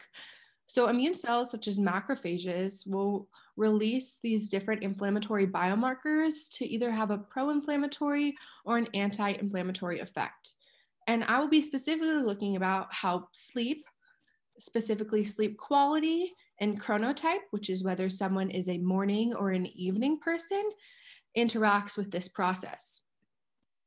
I was able to gather data on sleep through the California Teacher Study, which is a unique opportunity because it is a very large cohort of women who self-report different lifestyle characteristics through questionnaires over many years. Specifically, I was looking at 2 questions from questionnaire 5, which documented sleep quality and chronotype. Sleep quality with the question, during the past month, how would you rate your sleep quality overall, ranging from very good to very bad? And chronotype with the question, 1 hears about morning and evening types of people. Which of these types do you consider yourself to be at different times in your life? Specifically, I looked at their answers for now, and it ranging from definitely a morning type to definitely an evening type and everything in between. So a little bit more about the data available through the California Teacher Study. So there have been questionnaires taken from 1995 all the way up until present day, Specifically, I am focusing on this timeline around 2013 to 2015, where the blood survey was taken, as well as the most recent questionnaire concurrent with that blood survey, which was questionnaire 5. So a little breakdown of my population that I was studying for this research. So the original cohort started with about 133,000 women. Of that, 65,000 completed questionnaire 5. About half of that donated biospecimens. And then from there, 838 participants actually had cytokines or their inflammatory biomarkers measured. Although this number seems that it got a lot smaller from the original cohort, this is still a really unique opportunity to study a variety in different sleep patterns in relation to these serologic inflammatory biomarkers. So a little bit about the distribution from the 823 participants who actually had their cytokines measured versus those who answered questionnaire 5. You can see for chronotype, the answers are pretty representative of each other. And again, with sleep quality, with the 823 participants, this is reflective of the total population who answered questionnaire 5. So a little bit more on the methods on how we obtained the data of these inflammatory biomarkers. So the blood samples were obtained through the California teacher study from 838 participants, which had their blood frozen and sent overnight to the Martinez-Maza lab at UCLA. In the development and validation of multiplex assays actually allowed us to evaluate various biomarkers simultaneously, which was new in this field, as previously you would have to measure only a few at a time, but we actually were able to quantify 16 serologic inflammatory biomarkers. And from this data, I was able to dichotomize each of these 16 biomarkers by either median, if it was below 25% undetectable, or by detectability, if it was above 25% undetectable. And so a little breakdown of this umbrella term, inflammatory biomarkers. This encompasses chemokines, cytokines, and other. Chemokines are in the cytokine family, and they induce cell migration. Cytokines, they are inflammatory biomarker that is released by different immune cells, and they can actually have either pro or anti-inflammatory effects. So the blue cytokines here, those are actually anti-inflammatory. And then other just encompasses the receptors that bind either these chemokines or cytokines. And so all of these fall under the umbrella term inflammatory biomarkers. And here we looked at the percent agreement between any two cytokines in these participants that had their blood taken. So the percent agreement is below 75% or even lower for all of these, which shows that the cytokines are largely measuring different immune responses, which just allows us to look at each one of these more individually. And now looking into the results.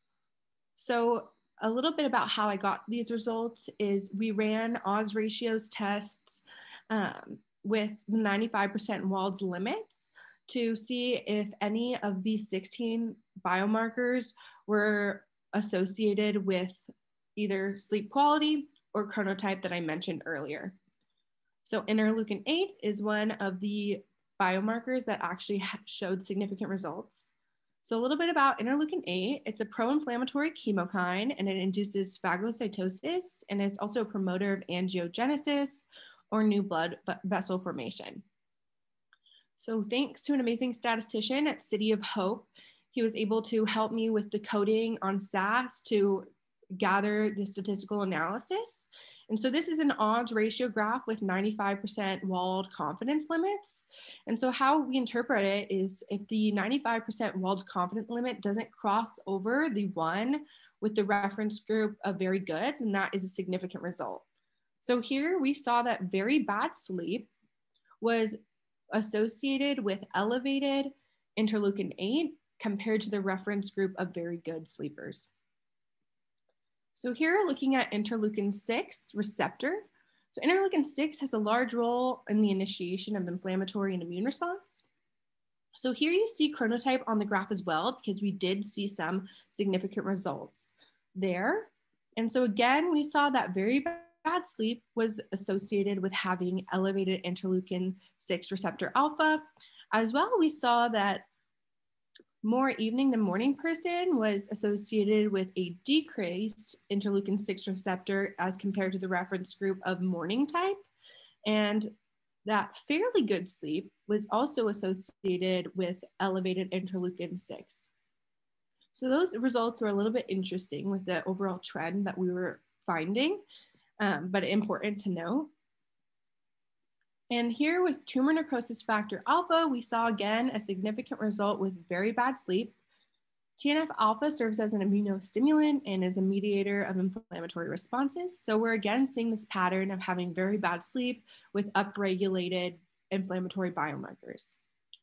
And then our final result that we saw had a statistical significance was with interleukin 10, which is interesting because this actually has an anti-inflammatory role in the body, but we again saw that it was upregulated when people self-reported very bad sleep. Overall, we did see this trend that the different immune markers were upregulated with very bad sleep as compared to the reference group of very good sleep, specifically interleukin 8, interleukin 6, tumor necrosis factor alpha, and interleukin 10. So in conclusion, self-reported very poor sleep quality was positively correlated with elevated IL-8, IL-10, IL-6RA, and TNF-alpha cytokines. I put IL-8, IL-10 in blue to note that this was actually anti-inflammatory, which warrants some further investigation onto why that might be. And IL-6RA was also associated with more evening than morning person and fairly good sleep. But overall, the main takeaway from what we found is that this suggests California teachers may be at an increased risk for adverse health effects due to elevated inflammatory biomarkers when experiencing poor sleep, regardless of the timing of that sleep. In the future, it will be interesting to look at sleep characteristics over a longer period of time in relation to these serologic inflammatory biomarkers to see if it's chronic poor sleep over many years with the serologic inflammatory biomarkers being taken at different points throughout that. And again, it would also be interesting to make a more direct relationship with an experimental design, exploring poor sleep in these biomarkers. However, that does pose some ethical implications. And then I just wanted to thank my mentor at City of Hope, Dr. Sophia Wang, as well as Emma Spielvogel and the rest of the City of Hope Epidemiology Department. Also, Eugene and Ruth Roberts Summer Academy for allowing me to complete this research. And Dr. Keller and the rest of the Biology 494 cohort for helping me work on this presentation and paper this semester. Thank you, and I'm happy to answer any questions you might have.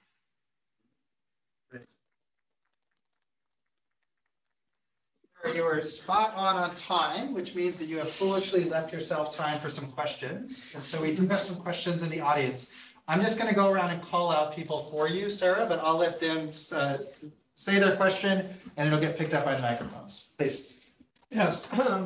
Is there any correlation between the thing that's causing the inflammatory and therefore the biomarkers, and is it causing the poor sleep, or is it the sleep that's causing the additional inflammation? Which way? Yeah, so with the statistical analysis that we did, we can't make a causational relationship between the two. It's just that they are associated. So further research needs to be dived in to establish either a causational relationship either way. That's my exact same question. I'll ask. It's a great question. I'll ask a second question. I'm curious, when you talk about the survey, do you have a sense of how validated it was? Meaning, do you have a sense of how accurate someone self-reporting their sleep is? Was there any kind of comparison to make sure that people are good at self-reporting their own sleep and type of person they are, like morning versus evening? Also, amazing work. Thank you. Yes, that's a great question. So there was never any like tests to like verify what their sleep was. It's all based on self-reporting. So there's no way to verify how accurately they are. But given with most survey types of tests, people probably underreport poor sleep, and there could be some variations there. So that's definitely a limitation in it. But granted, it's a very large sample set.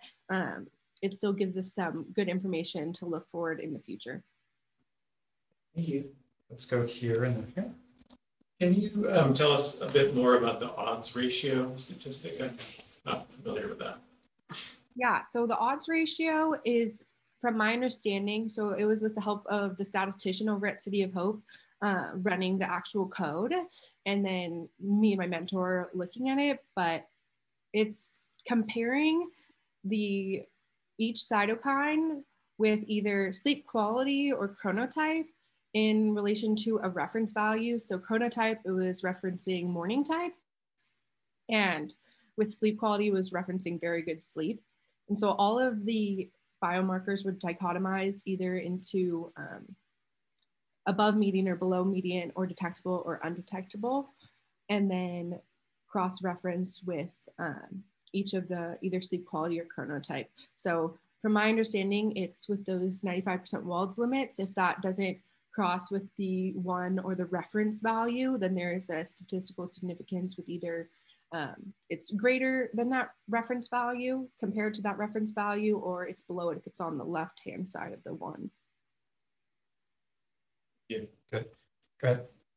I'm interested to know if you guys did any age adjustments to the data, because it would be interesting to see if you could see like our younger teachers, you know, do they have the higher level of cytokines versus older teachers? Because I know it can kind of get soupy if you're kind of combining all these age stratas.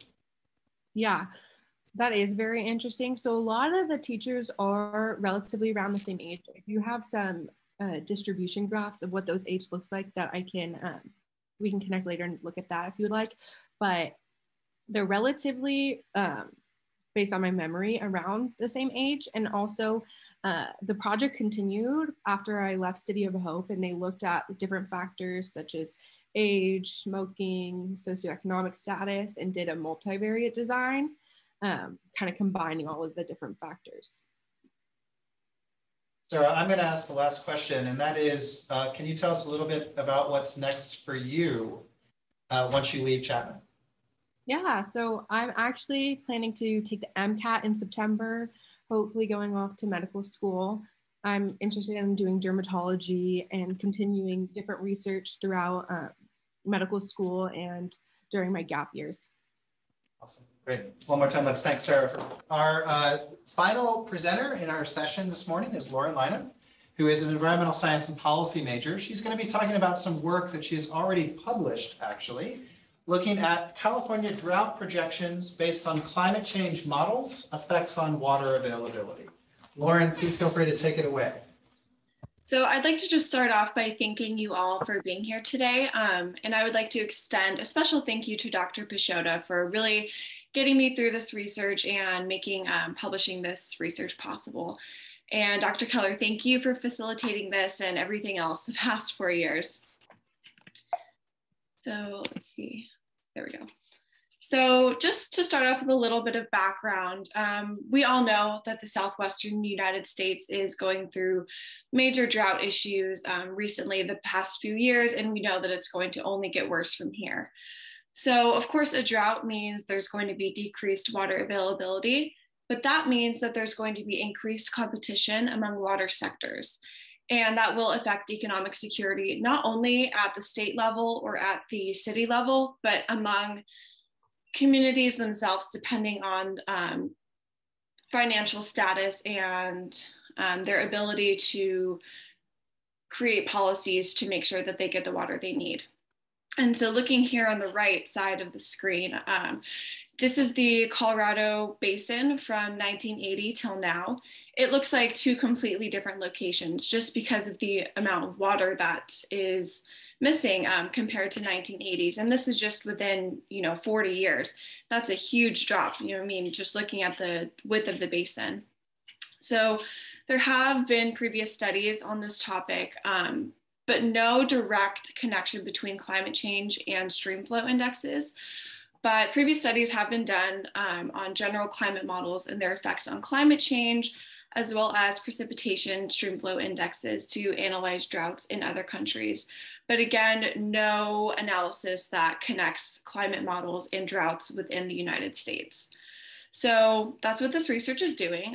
So we are conducting drought analysis, or we have conducted drought analysis based on general climate models. And the purpose of this is to enable California's water management to understand drought implications, allowing for better preparations and planning for the future.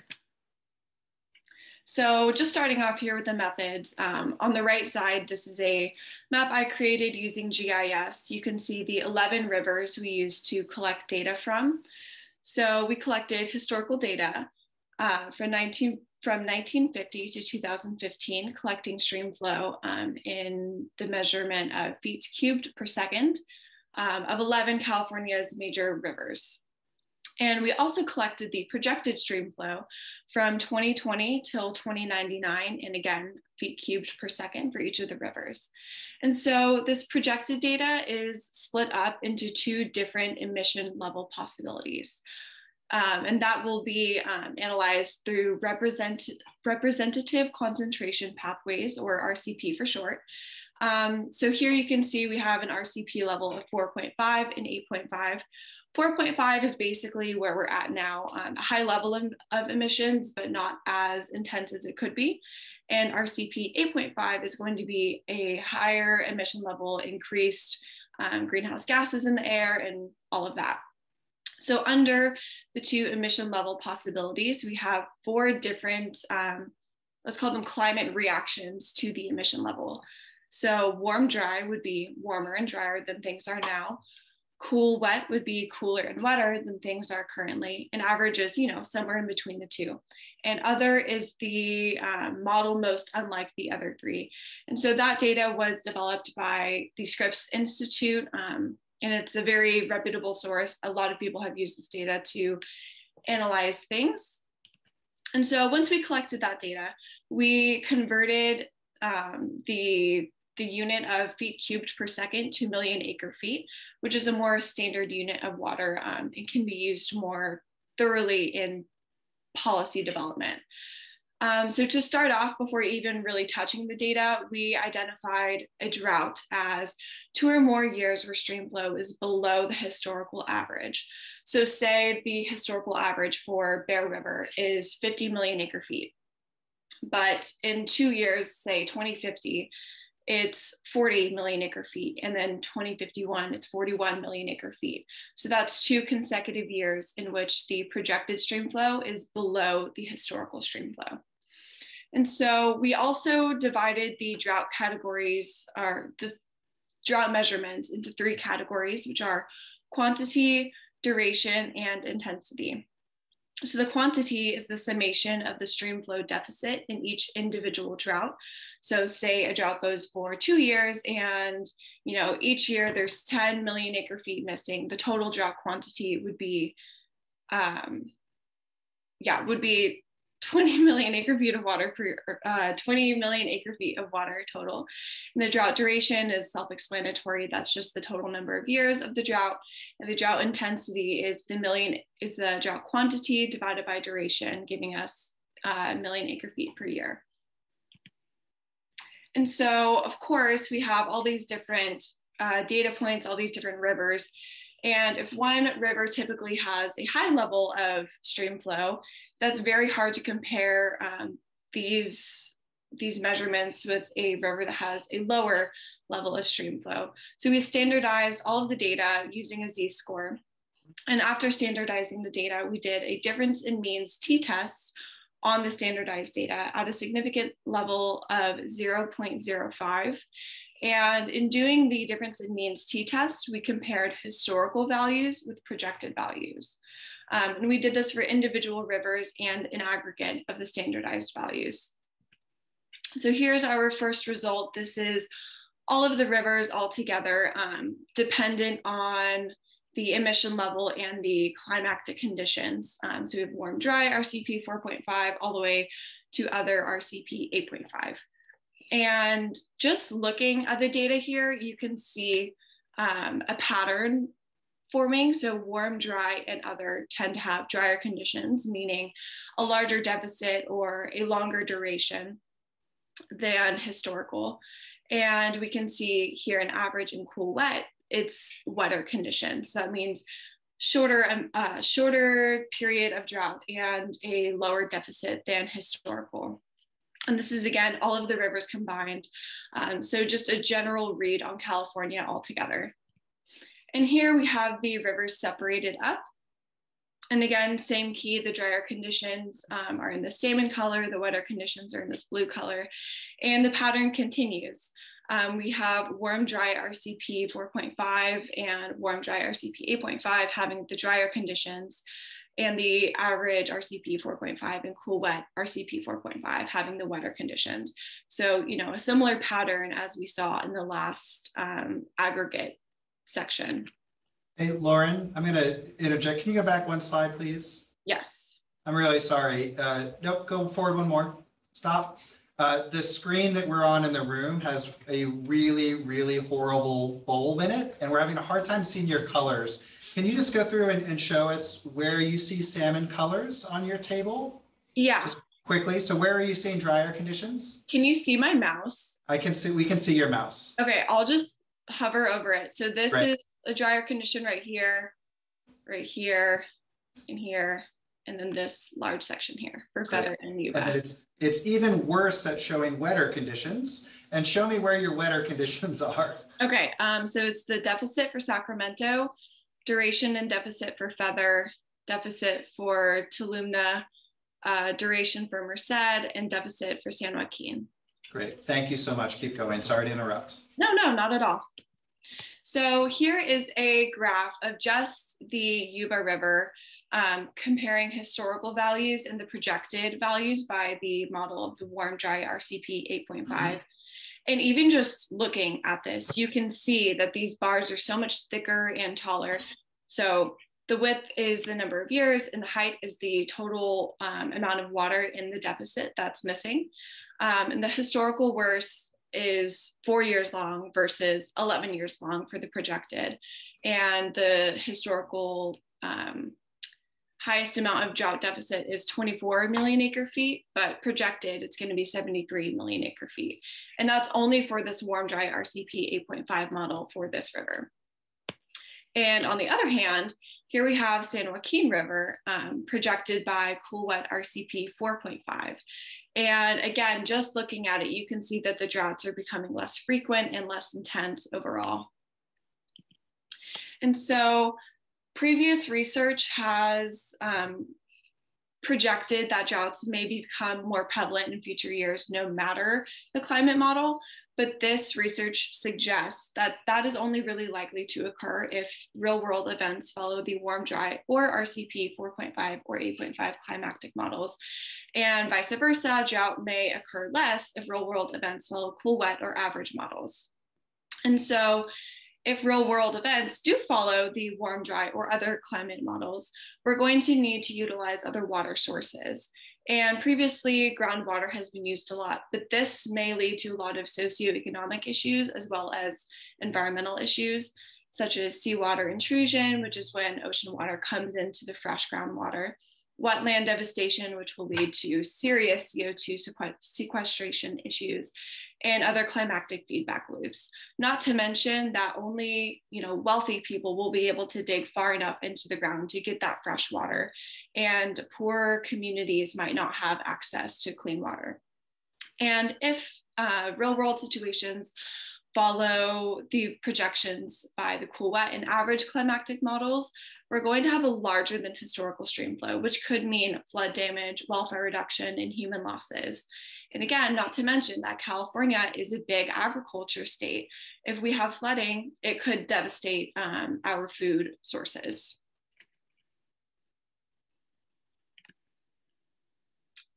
Yes, and so just to sum up everything that was conducted in this research, we we hope to anticipate the droughts dependent on climate models, depending on what the real world situation is going to look like. We can use these models to predict the quantity of water missing within each drought and the duration of each drought to better enable water management teams to plan for future impacts and understand implications of potential climate models. Further research needs to be done on the repercussions of overdrawing groundwater. There are a lot of issues there, socioeconomic as well as environmental. And we also need to identify areas in California that are most susceptible to river flooding that are by those basins in which the data was collected. And if we do this, then communities can best mitigate the effects of drought. Further research is actually being done already based off of this research by another student at Chapman Rama alongside Dr. Pashota, and I'm really excited to see what they come up with. They're focusing on the Colorado River Basin. So yeah, that'll be interesting to hear about. And that is it. Here are my sources if you want to look at them later. But like Dr. Keller had mentioned, this research is published and you can scan this QR code to take a look at it more closely if you'd like. But thank you guys so much for coming to this. I really appreciate it. I'm going to go ahead and open the floor for questions.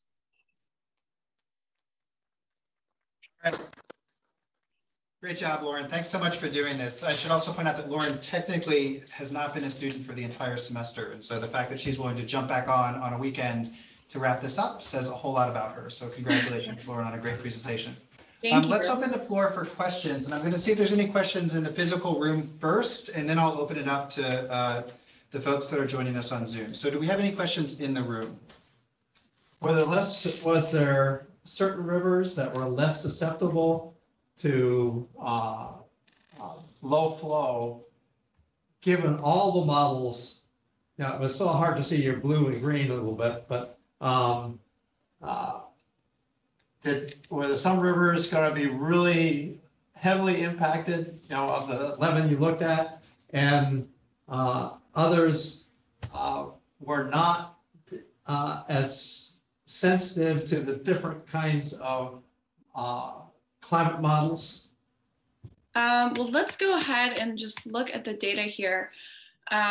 So river by river, I know it's really hard for you guys to see, but the Stanislaus River has no significant differences in the difference in mean t-test. Neither does Bear River. So I don't know, and that wasn't, there were no significant differences in duration or deficit from the data that we had. Thank you. Yeah, no problem. For showing that to me. Yeah. Good. Lauren, one more question from the room. Yeah, fantastic job. Thanks for sharing your work with us. Thank you. Thank you. Can you say more about the models and how they were used to calculate the projected stream flow? Yeah, so the projections were created by the Scripps Oceanography Institute, I believe. And so they took climactic conditions that they had developed that would have the broadest range of conditions. So, like it was aforementioned, the cool wet scenario, the warm dry, the average scenario, and then other, which is how they defined the situation most unlike the first three. And they took that and they used the projected climactic conditions to predict the stream flow. And so they did that part of the research. I mostly did the data analysis, but I can share with you that information if you'd like to read into it a little bit more. Thanks, Lauren. Okay, so let's open it up for any questions from folks that are on Zoom. And Lauren, I'll help you facilitate this. So if there's folks that have questions, feel free to put them in the chat or free to indicate with the raise hand feature, and I'll just let you unmute and ask the question yourself. Okay, so we have a question from Dr. Fisher. Josh, go ahead and unmute. Great. Yeah, thanks, Lauren. Really great work, and well done, Dr. Fiota as well. So it seems that, as you said, that the results vary depending on which model you kind of go with. And I guess there are multiple models. There's more cool, wet models. Is it the models or is it the scenarios that you were talking about? Because all the models ran the scenarios. So I was confused as if you were talking about models or scenarios. I mean, the scenarios are models, but like. So stop me if I misunderstood your question, but the models, so it's under two different emission categories under the RCP 4.5 and 8.5. 4.5 is kind of where we're at now. 8.5 would be an increased emission. And so the projected models are a representation of how the climate might react to these increased emission levels. So is the Earth going to become warmer and drier, or is it going to become cooler and wetter, or somewhere in between? So we can see real life how much we are continuing to emit. If it's more, if it's less, we can find a specific representative concentration pathway. And then from there, we can begin to see how the climate is reacting to that and know whether to go with the warm, dry scenario, the average, cool, wet, or other. Okay, so do you feel like because there's kind of different models or different scenarios or different models that react to different scenarios in different ways, because they kind of have different divergent pathways, do you feel like that would lead to political stagnation in that there's not a clear trajectory for, it could be cooler, wetter, it could be hotter, drier. So like, do you think policymakers are gonna be like, well, we don't know what to do? I think that that's a really good point. I would advise to at least just do a little bit on both sides so we're prepared for whatever might happen. It's my suspicion, and of course I don't know the future, but it's my suspicion that the Earth will become wetter and drier just because of the thermodynamics of the Earth's cycles. Hotter and drier? You mean hotter and drier? Yes, that's what I meant. Okay. Sorry. Right, well, but it also could become wetter and drier. That's a very, it's more extremes. Yeah, I meant, yes, warmer and drier. Thank you. Lauren, let me move on to the next question, which is from Dr. Tanner, and I'm just going to read it because it's in the chat. She says, great talk, and she's right.